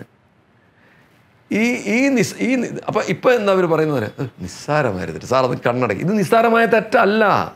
ഈ നിസ്സാരമായ തെറ്റല്ല എന്ന് മനസ്സിലാവുന്നത് അവന് ഒരു അപകടം വന്ന് മരണം സംഭവിക്കുകയോ അവൻ കാരണം വേറൊരാൾ മരിക്കേണ്ടി വരികയോ ഒരു പരുക്ക് പറ്റുകയോ ചെയ്യേണ്ടി വരുമ്പോൾ ഇൻഷുറൻസ് എന്ന് പറഞ്ഞ സാധനം ഈ വാഹനത്തിനില്ല. ഇൻഷുറൻസ് ഇല്ലാത്തൊരു വാഹനം, രജിസ്ട്രേഷൻ ഇല്ലാത്തൊരു വാഹനം റോഡിൽ ഇറക്കാൻ പാടില്ല എന്ന് പറയുമ്പോൾ ഞാനിത് ഇവിടുന്ന് അവിടം വരെ ഇത്രയല്ലേ ഉള്ളൂ സാറേ എന്ന് ചോദിക്കുന്ന ഒരു മാനസികാവസ്ഥയിൽ നിന്ന് മാറണം. ലൈൻ ട്രാഫിക് എന്ന് പറയുന്നത് നിർബന്ധമായി പാലിക്കണം. ചെറുവാഹനങ്ങൾ യു ടേൺ എടുക്കാനല്ലാതെ അതായത് സ്പീഡ് ട്രാക്കിലേക്ക് വരാൻ പാടില്ല. അപ്പോൾ ഇതിന് വേണ്ടിയിട്ട് നമ്മൾ വലിയൊരു ബോധവൽക്കരണ യജ്ഞം ഇപ്പോൾ നടത്തി തുടങ്ങുന്നതിന് ഇപ്പോൾ ഇവിടെ വേറെ കാര്യം വെച്ചാൽ ഈ ബോധവൽക്കരണ യജ്ഞമൊക്കെ നടക്കുന്നത് ആൾക്കാരെ അറിയണമെങ്കിൽ മാധ്യമങ്ങൾ ടേക്കപ്പ് ചെയ്യണം. മാധ്യമങ്ങൾ ടേക്കപ്പ് ചെയ്യണമെങ്കിൽ വലിയ വലിയ ഉദ്യോഗസ്ഥർ തരത്തിൽ ഇറങ്ങി നിൽക്കണം. ഞാൻ അതിന് തയ്യാറാണ്. ഞാനിപ്പോൾ ജനുവരി 6 ഡേറ്റ് വെച്ചിരിക്കുകയാണ്. ലൈൻ ട്രാഫിക് നടപ്പാക്കാം, കേരളം മുഴുവൻ ലൈൻ ട്രാഫിക് നടപ്പാക്കാം അന്നത്തെ ദിവസം. അതിന് വേണ്ടിയിട്ട് നമ്മൾ ഉദ്യോഗസ്ഥർ നിൽക്കും. തീരുമാനിച്ചിരിക്കുന്നത് വെച്ചാൽ ഇപ്പം ലൈൻ ട്രാഫിക് കൃത്യമായി പാലിക്കുന്നവർക്ക് നമ്മൾ സമ്മാനങ്ങൾ കൊടുക്കും, പാലിക്കാത്തവർക്ക് പിന്നെ തീവ്രമായ ശിക്ഷ കൊടുക്കേണ്ടവർക്ക് പറ്റി കേസ് കൊടുക്കും. അല്ലാത്തവരെ നമ്മളൊരു പാംപ്ലെറ്റ് കൊടുത്ത് സുഹൃത്തെ ഇതൊന്ന് വീട്ടിൽ പോയി വായിക്കേ, മനസ്സിലാക്കുക, ഇതുണ്ടാകുന്ന അപകടങ്ങൾ അറിയേ, ദയവ് ഇതിന് ചെയ്യല്ലേ എന്ന് പറയാനായിട്ട് ഞങ്ങൾ ദിവസങ്ങൾ സ്പെഷ്യൽ ഡ്രൈവ് നടത്തുകയാണ്. ഹെൽമെറ്റ് വെച്ചില്ലെങ്കിൽ എന്താ കുഴപ്പം? സീറ്റ് ബെൽറ്റ് ഇട്ടില്ല എന്താ? സൈറസ് മിസ്ത്രി എന്ന് പറയുന്നത് നമ്മുടെ ഒരു വലിയ ഇൻഡസ്ട്രിയലിസ്റ്റ് മരിച്ചതിൻ്റെ ഒരു ഒറ്റ കാരണം അദ്ദേഹം സീറ്റ് ബെൽറ്റ് ഇടാത്തതാണ്. കാരണം ഇപ്പോഴുള്ള പല വാഹനങ്ങളുടെയും ഈ മറ്റേ എയർ ബാഗൊക്കെ വർക്ക് ചെയ്യണമെങ്കിൽ സീറ്റ് ബെൽറ്റ് ഇടണം. അതില്ലെങ്കിൽ അത് വർക്ക് ചെയ്യില്ല. ഉണ്ടെങ്കിൽ അദ്ദേഹം തൊട്ടിൽ കിടക്കുന്ന പോലെ അവിടെ കിടന്നേനെ. അപ്പോൾ ഇത് ഇങ്ങനെ ഓരോ ആക്സിഡൻറ്റ് അനാലിസിസ് കണ്ടു കഴിയുമ്പോൾ നമുക്ക് മനസ്സിലാവുന്ന ഈ ഗതാഗത സംസ്കാരം, പിന്നെ ഇങ്ങനെ അപകടം പറ്റുന്നവരടുത്തുള്ള നമ്മുടെ നിലപാടുകൾ, പെഡസ്ട്രിയൻസിൻ്റെ അടുത്ത് നമ്മുടെ രീതി, യൂറോപ്യൻ രീതികളൊക്കെ നമ്മൾ അതിന് കണ്ടുപിടിക്കേണ്ടതാണ്. ഒരു പെഡസ്ട്രിയൻ എവിടെയെങ്കിലും കണ്ടു കഴിഞ്ഞാൽ വണ്ടികളെല്ലാം നിർത്തി കൊടുക്കുകയാണ്. അയാളുടെ ഇഷ്ടത്തിന് അയാൾ എവിടെ പോയി കഴിഞ്ഞിട്ട് പോയി. ഇവിടെ അങ്ങനെ അല്ല. ഇവിടെ പെഡസ്ട്രിയൻ ക്രോസിംഗ് പോലും നമ്മളെന്താ ചെയ്യുന്നത്, നമ്മുടെ ആൾക്കാർ എന്താ ചെയ്യുന്നത് വെച്ചാൽ ഇപ്പം ഔദ്യോഗിക വാഹനങ്ങളെല്ലാം നിർത്തണമെന്ന് കർശനമായ നിർദ്ദേശം ഞാൻ കൊടുത്തിട്ടുണ്ട്. പോലീസ് വാഹനങ്ങളാണ് എല്ലാം ഞാൻ കൊടുത്തിട്ടുണ്ട്. അതെല്ലാം പാലിക്കപ്പെടുമ്പോൾ വേറൊരു അപകടമുണ്ട്. ഇപ്പം നമ്മളിപ്പം ഞാൻ പലപ്പോഴും കണ്ടിട്ടുള്ളത് കഷ്ടിച്ച് അപകടങ്ങളിൽ നിന്ന് രക്ഷപ്പെട്ടുള്ള സന്ദർഭങ്ങളുണ്ട്. അതായത് വെച്ചാൽ എൻ്റെ വണ്ടി നിർത്തി കൊടുക്കുകയാണ് പെഡസ്ട്രിയൻ ക്രോസ് ചെയ്യാനായിട്ട്. എൻ്റെ വണ്ടി നിർത്തി കൊടുക്കുന്നിട്ട് അവൻ ക്രോസ് ചെയ്യുന്നു. ഇത് ലാക്ക് കണക്കാക്കാതെ ഇടതുവശത്ത് ഓടിക്കയറാണ് വേറെ വണ്ടികൾ. അപ്പം ഈ കിടക്കുന്ന പെഡസ്ട്രിയൻ എന്താ വിചാരിക്കുന്നത്? ഒരു 3 വർഷത്തോളം വണ്ടിയാണ് നിർത്തിയിരിക്കുന്നത്, ധൈര്യമായിട്ടിനി കിടക്കാം. അയാൾ ധൈര്യമായിട്ട് കിടക്കുമ്പോൾ ഇടതുവശത്തൂടെ കയറാണ്. അപ്പം അങ്ങനെയുള്ളത് ചെയ്യാൻ പാടില്ല. പെഡസ്ട്രിയൻസിന് പ്രാധാന്യം കൊടുക്കണം, 2 വീലേഴ്സിന് പ്രാധാന്യം കൊടുക്കണം എന്ന് വലിയ വണ്ടിക്കാർ തീരുമാനിക്കുകയും ആ ഗതാഗത സംസ്കാരം റോഡ് റേജ് എന്ന് പറഞ്ഞ സാധനം പാടില്ല. റോഡ് റേജ് എന്ന് പറഞ്ഞാൽ മനസ്സിലാക്കണം വിചാരിക്കുന്നു. മത്സരിക്കുകയാണ് റോഡിൽ, ഞാനാണോ നീയാണോ വലുത്. ഇവിടെ മത്സരിച്ച് ജയിക്കാനല്ല നമ്മൾ ജീവിക്കുന്നത്, നമുക്ക് എല്ലാവർക്കും ജീവിക്കണ്ടേ. പലപ്പോഴും എന്താണെന്നറിയാം, ഒരു വലിയ സിനിമയുടെ മുമ്പ് ഒരു ഞാൻ എല്ലായിടത്തും പറയുന്നൊരു ഉദാഹരണമാണ്. ഒരു ഷോർട്ട് ഫിലിം കാണണമെന്നാണ്. ഫസ്റ്റ് എൻ്റെ ഓർമ്മ ശരിയാണെങ്കിൽ ഈ ബാജറാവ് മസ്താനി എന്ന് പറഞ്ഞ ഫിലിമിൻ്റെ പ്രീമിയർ ആയിട്ടാണ്. അതിന് മുമ്പ് ഒരു 10 മിനിറ്റുള്ളൊരു സിനിമ കാണിക്കുന്നു. അതുകൊണ്ടൊന്ന് കാണുന്നത് എല്ലാവരും പറഞ്ഞ് കാണാൻ കുഴപ്പമൊന്നുമില്ല എന്നാണ്. ഫസ്റ്റ് ഷോട്ട് എന്ന് പറഞ്ഞാൽ ഒരു ഫാൻ കറങ്ങാണ്, സീലിംഗ്. അതിങ്ങനെ കാണിച്ചുകൊണ്ടിരിക്കുന്നു. അതിങ്ങനെ കണ്ട് അപ്പോൾ 1 മിനിറ്റായി, 2 മിനിറ്റായി, 3 മിനിറ്റായി. ഈ മഹാനഗരത്തിലെ പ്രതിഭാശാലികളും എലീറ്റുമായിട്ടുള്ള എല്ലാ ആൾക്കാരും കൂവാൻ തുടങ്ങുന്നു. 5 മിനിറ്റായി. കുറച്ച് കഴിഞ്ഞപ്പോൾ സീറ്റ് പറിക്കാൻ തുടങ്ങി. നമ്മുടെ ഒരു മോബ് സൈക്കോളജിയിലേക്ക് മാറുകയാണ് നമ്മൾ കാണാനിരിക്കുന്ന മാന്യന്മാരെല്ലാവരും. 9 മിനിറ്റ് വരെ അവർ അത് കാണിച്ചതിന് ശേഷം പിന്നെ ക്യാമറ നേരെ താഴോട്ട് വരുമ്പോൾ കാണുന്നതെന്ന് വെച്ചിട്ടുണ്ടെങ്കിൽ ഒരു പാരാപ്ലജിക് ആയിട്ടുള്ളൊരു വ്യക്തി, ആക്സിഡൻറ്റ് വിക്റ്റിമാണ്. എങ്ങനെ കിടക്കുക? അവിടെ എഴുതി കാണിക്കുന്നത് വെച്ചാൽ കഴിഞ്ഞ 20 വർഷമായിട്ട് ഇയാളിത് മാത്രമേ കണ്ടിട്ടുള്ളൂ, നിങ്ങൾക്ക് 9 മിനിറ്റ് കാണാൻ വയ്യെന്ന്. ഞാൻ പറഞ്ഞു മനസ്സിലായില്ലേ? ഇങ്ങനെയുള്ള ലക്ഷക്കണക്കിന് സഹസ്രക്കണക്കിന് ആൾക്കാർ നമ്മുടെ നാട്ടിലുണ്ട്.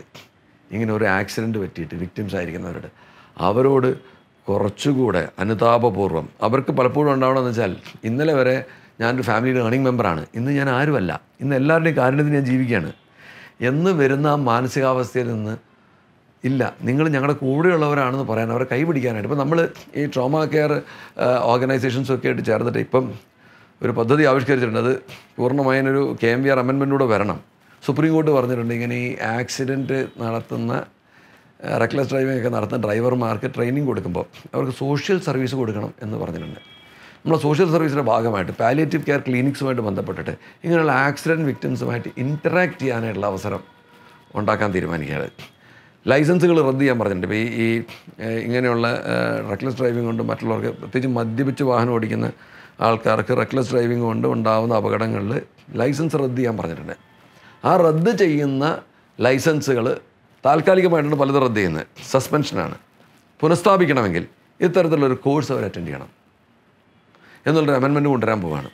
അങ്ങനെ വന്നു കഴിയുമ്പം ഈ പാലിയേറ്റീവ് കെയർ കിടക്കുന്ന ആൾക്കാരെ കണ്ടു കഴിഞ്ഞാൽ പിന്നെ ആക്സിലറേറ്റർ അമരില്ല. കാരണം അവരുടെ അടുത്ത് സംസാരിക്കുമ്പോൾ മനസ്സിലാവും അവർ ആ ഒരു നിമിഷത്തെക്കുറിച്ചാണ് അവർ പരിതപിക്കുന്നത്.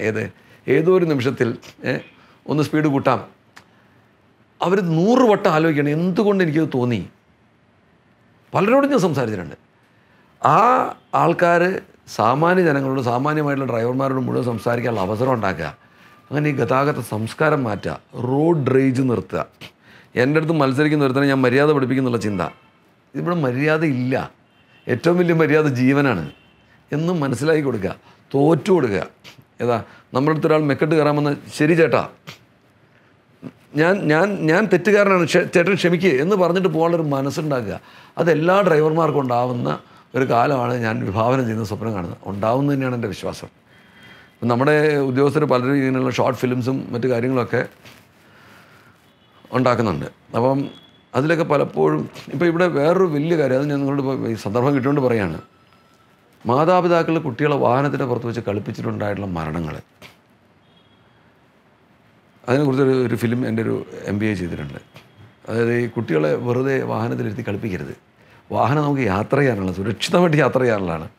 പലപ്പോഴും കുട്ടികളെ കൊണ്ട് ഗേറ്റ് തുറപ്പിക്കുക കാറ് വരുമ്പോൾ.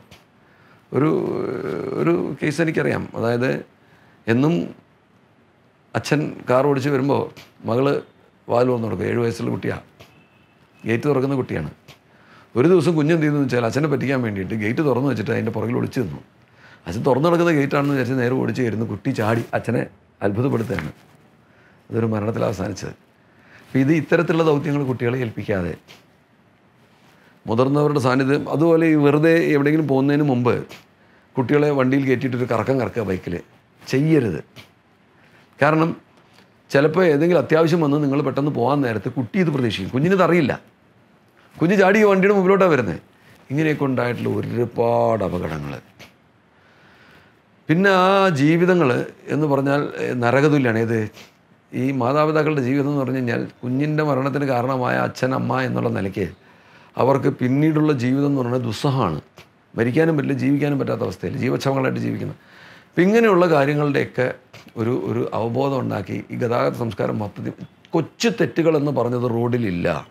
എല്ലാ തെറ്റുകളും വലിയ തെറ്റുകളാണ്. നിയമം പറയുന്നത് കൃത്യമായി പാലിക്കണം. 80 കിലോമീറ്റർ സ്പീഡ് എന്ന് പറഞ്ഞാൽ അത് നമ്മൾ വളരെ ശാസ്ത്രീയമായിട്ട് വിശകലനം ചെയ്ത് അപഗ്രഥനം ചെയ്തിട്ടാണ് നമ്മൾ ഒരു നിലപാടിലേക്ക് എത്തുന്നത്. നമ്മളിപ്പോൾ ചില വാഹനങ്ങൾക്ക് സ്പീഡ് കൂട്ടാനുള്ള റെക്കമെൻഡേഷൻ നമ്മൾ കൊടുത്തിട്ടുണ്ട്, സ്പീഡ് ലിമിറ്റ് കൂട്ടാനായിട്ട്. അത് അത്തരത്തിലുള്ള റോഡുകളിൽ മാത്രം, അതിനകത്ത് ഈ ലൈൻ ട്രാഫിക് കൃത്യമായി പാലിച്ചാൽ മാത്രം. അങ്ങനെ ഒരുപാട് റൈഡേഴ്സ് വെച്ചിട്ടാണ് നമ്മളത് ചെയ്യുന്നത്. ഇതെല്ലാം നമ്മൾ വളരെ ശാസ്ത്രീയമായി വിശകലനം ചെയ്ത് പഠിച്ചിട്ടാണ് പറയുന്നത്. അപ്പോൾ ഇതുകൊണ്ട് താൽക്കാലിക ബുദ്ധിമുട്ട് വരുന്നവർ അതിനെതിരെ പ്രതിഷേധിക്കുകയാണ് ഭയങ്കരമായിട്ട്. നമ്മൾ നേരത്തെ ശ്രദ്ധിച്ചു വന്നിട്ടില്ല, ഹെൽമെറ്റിൽ ക്യാമറ വയ്ക്കുന്നതിനെ കുറിച്ച്. ഹെൽമെറ്റിൻ്റെ പ്രയോജനം പോകുന്ന ഒരു ക്യാമറ വരുന്നതോടുകൂടി, പ്രത്യേകിച്ച് അൺബ്രേക്കബിൾ ക്യാമറയാണ് പലതും വയ്ക്കുന്നത്. ഈ ഹെൽമെറ്റ് എന്ന് പറയുന്നത് കൃത്യമായ ഒരു ലെവൽ ഓഫ് പ്രഷർ വരെ ആ പ്രഷർ താങ്ങാനും അത് കഴിഞ്ഞാൽ അത് പൊട്ടി 2 തരത്തിലും തലയെ സേവ് ചെയ്യാനും ഉപകരിക്കുന്ന രീതിയിലാണ് ഉണ്ടാക്കിയിരിക്കുന്നത്. അതിനകത്തൊരു എക്സ്ട്രാ സാധനം വന്നു കഴിഞ്ഞാൽ എങ്ങനെയും അതിന് ഫിറ്റ് ചെയ്താലും അതിൻ്റെ ഇക്വിലിബ്രിയം നഷ്ടപ്പെടുകയാണ്. മൈക്കൽ ഷൂമാക്കർ എന്ന് പറഞ്ഞൊരു അദ്ദേഹത്തിൻ്റെ ഒരു സ്കീയിങ് ഹെൽമെറ്റിനകത്ത് ഈ സാധനം ഉണ്ടായിരുന്നു. അതാണ് അദ്ദേഹം ഇപ്പോഴും എഴുന്നേറ്റ് നടക്കുന്നത്. 2013 ഈ അപകടം ഉണ്ടായിട്ടുള്ളത്. ഹെൽമെറ്റ് കൃത്യമായിരുന്നെങ്കിൽ അദ്ദേഹത്തിന് ഈ അപകടം പറ്റില്ല. ഈ ക്യാമറ അതിൻ്റെ പുറത്ത് പിടിപ്പിച്ചുകൊണ്ടുണ്ടായിരുന്നത് എന്താണെന്ന് വെച്ച് കഴിഞ്ഞാൽ, ഈ ക്യാമറയ്ക്ക് വന്ന ഷോക്കും കൂടി ഇത് ഹെൽമെറ്റിന് കൊടുക്കുകയാണ്. ക്യാമറ അൺബ്രേക്കബിളാണ്. അപ്പോൾ അൺബ്രേക്കബിൾ ആയിട്ടുള്ളൊരു സാധനം അവിടെ പിടിപ്പിച്ച് നമ്മൾ വിചാരിക്കുന്നത് വെച്ചാൽ നമ്മളെല്ലാവരും ചിത്രീകരിക്കുകയാണ്. നമുക്ക് ചിത്രീകരിക്കാൻ നിങ്ങൾക്ക് വേറെ എവിടെയൊക്കെ വെക്കാം. അങ്ങനെ ഉള്ളൊരു ഗതാഗത സംസ്കാരം ഉരുത്തിരിഞ്ഞ് വരുന്നതാണ് ഒരു ട്രാൻസ്പോർട്ട് കമ്മീഷൻ എന്നുള്ള നിലയ്ക്ക് നമ്മുടെ സ്വപ്നം. അത് സാധിച്ചിട്ട് വേണം ഈ ജോലിയിൽ നിന്ന് മാറാമെന്നുള്ളൊരു ആഗ്രഹം നമുക്കുണ്ട്. അപ്പോൾ അത് സാധിക്കുമെന്നാണ് എൻ്റെ വിശ്വാസം. ജനങ്ങൾ വളരെ പോസിറ്റീവായിട്ട് തന്നെയാണ് പ്രതികരിക്കുന്നത്. നമ്മളിങ്ങനെ വരുന്ന ഓരോ ഇനിഷ്യേറ്റീവ്സ് പോസിറ്റീവായിട്ടാണ് പ്രതികരിക്കുന്നത്. പക്ഷേ നമ്മുടെ പല വ്യവസായങ്ങൾക്കും താൽക്കാലികമായിട്ടുള്ള ടൂറിസ്റ്റ് ബസ് നേരത്തെ നമ്മൾ വളരെ കർശനമായിട്ട് അവർക്ക് നടപടികൾ എടുത്തുകൊണ്ടിരിക്കുകയാണ്. അപ്പോൾ അവർ ഇന്നലെ വരെ ധനമുണ്ടാക്കിയ മാർഗ്ഗങ്ങളിലൂടെ അല്ല അവർ അവലംബിക്കേണ്ടത്. പിന്നെ പ്രായപൂർത്തിയാവാത്തതും ആ ഒരു ടീനേജിലുള്ളവരുമായിട്ടുള്ള കുട്ടികളുടെ പിന്നെന്താ പറയുക, ഇംഗിതത്തിന് വഴങ്ങി അതിനനുസരിച്ച് അവരുടെ മനസ്സിൽ തോന്നുന്ന എന്താ പറയുക പ്രലോഭനങ്ങൾക്ക് വശംവദരായിക്കൊണ്ട് കാശുണ്ടാക്കുക എന്നുള്ള ഒരു സംസ്കാരം നമുക്ക് ആശാസ്യമല്ല. അങ്ങനെയുള്ള കാര്യങ്ങളൊക്കെ വളരെ കർശനമായിട്ട് നമ്മൾ നിലപാടുകൾ എടുക്കുന്നുണ്ട്. ഇപ്പോൾ നമ്മൾ കേരളത്തിലുള്ള എല്ലാ ആംബുലൻസുകളും നെറ്റ്വർക്ക് ചെയ്യാനുള്ള ഒരു പദ്ധതി നടപ്പായിക്കൊണ്ടിരിക്കുകയാണ്. ഇപ്പോൾ വിദ്യാവാഹിനി എന്ന് പറഞ്ഞൊരു ആപ്പ്, സ്കൂൾ ബസ്സുകൾക്ക് വേണ്ടിയിട്ടൊരു ആപ്പ്, അതിൽ നമ്മുടെ മക്കളുണ്ടോ ഇല്ലയോ എന്ന് അറിയാനായിട്ട് ആപ്പ് വഴി പരിശോധിക്കാൻ പറ്റുന്ന സംവിധാനമൊക്കെ നമ്മളിപ്പം ഉണ്ടാക്കി കഴിഞ്ഞു. അതിപ്പോൾ അടുത്ത ദിവസം തന്നെ അത് ലോഞ്ച് ചെയ്യും. അപ്പം അങ്ങനെയുള്ള ഒരുപാട് പദ്ധതികൾ ആവിഷ്കരിച്ച് നമ്മുടെ മൊത്തത്തിലുള്ള ഗതാഗത സംസ്കാരം മാറ്റിയെടുക്കാൻ പറ്റുന്നൊരു മഹാദൗത്യം ഏറ്റെടുക്കുക എന്നുള്ളത് തന്നെയാണ് എൻ്റെ സന്തോഷം. അത് പൂർത്തീകരിക്കാൻ പറ്റുന്നുള്ള ധാരണയിലാണ് ഇരിക്കുന്നത്.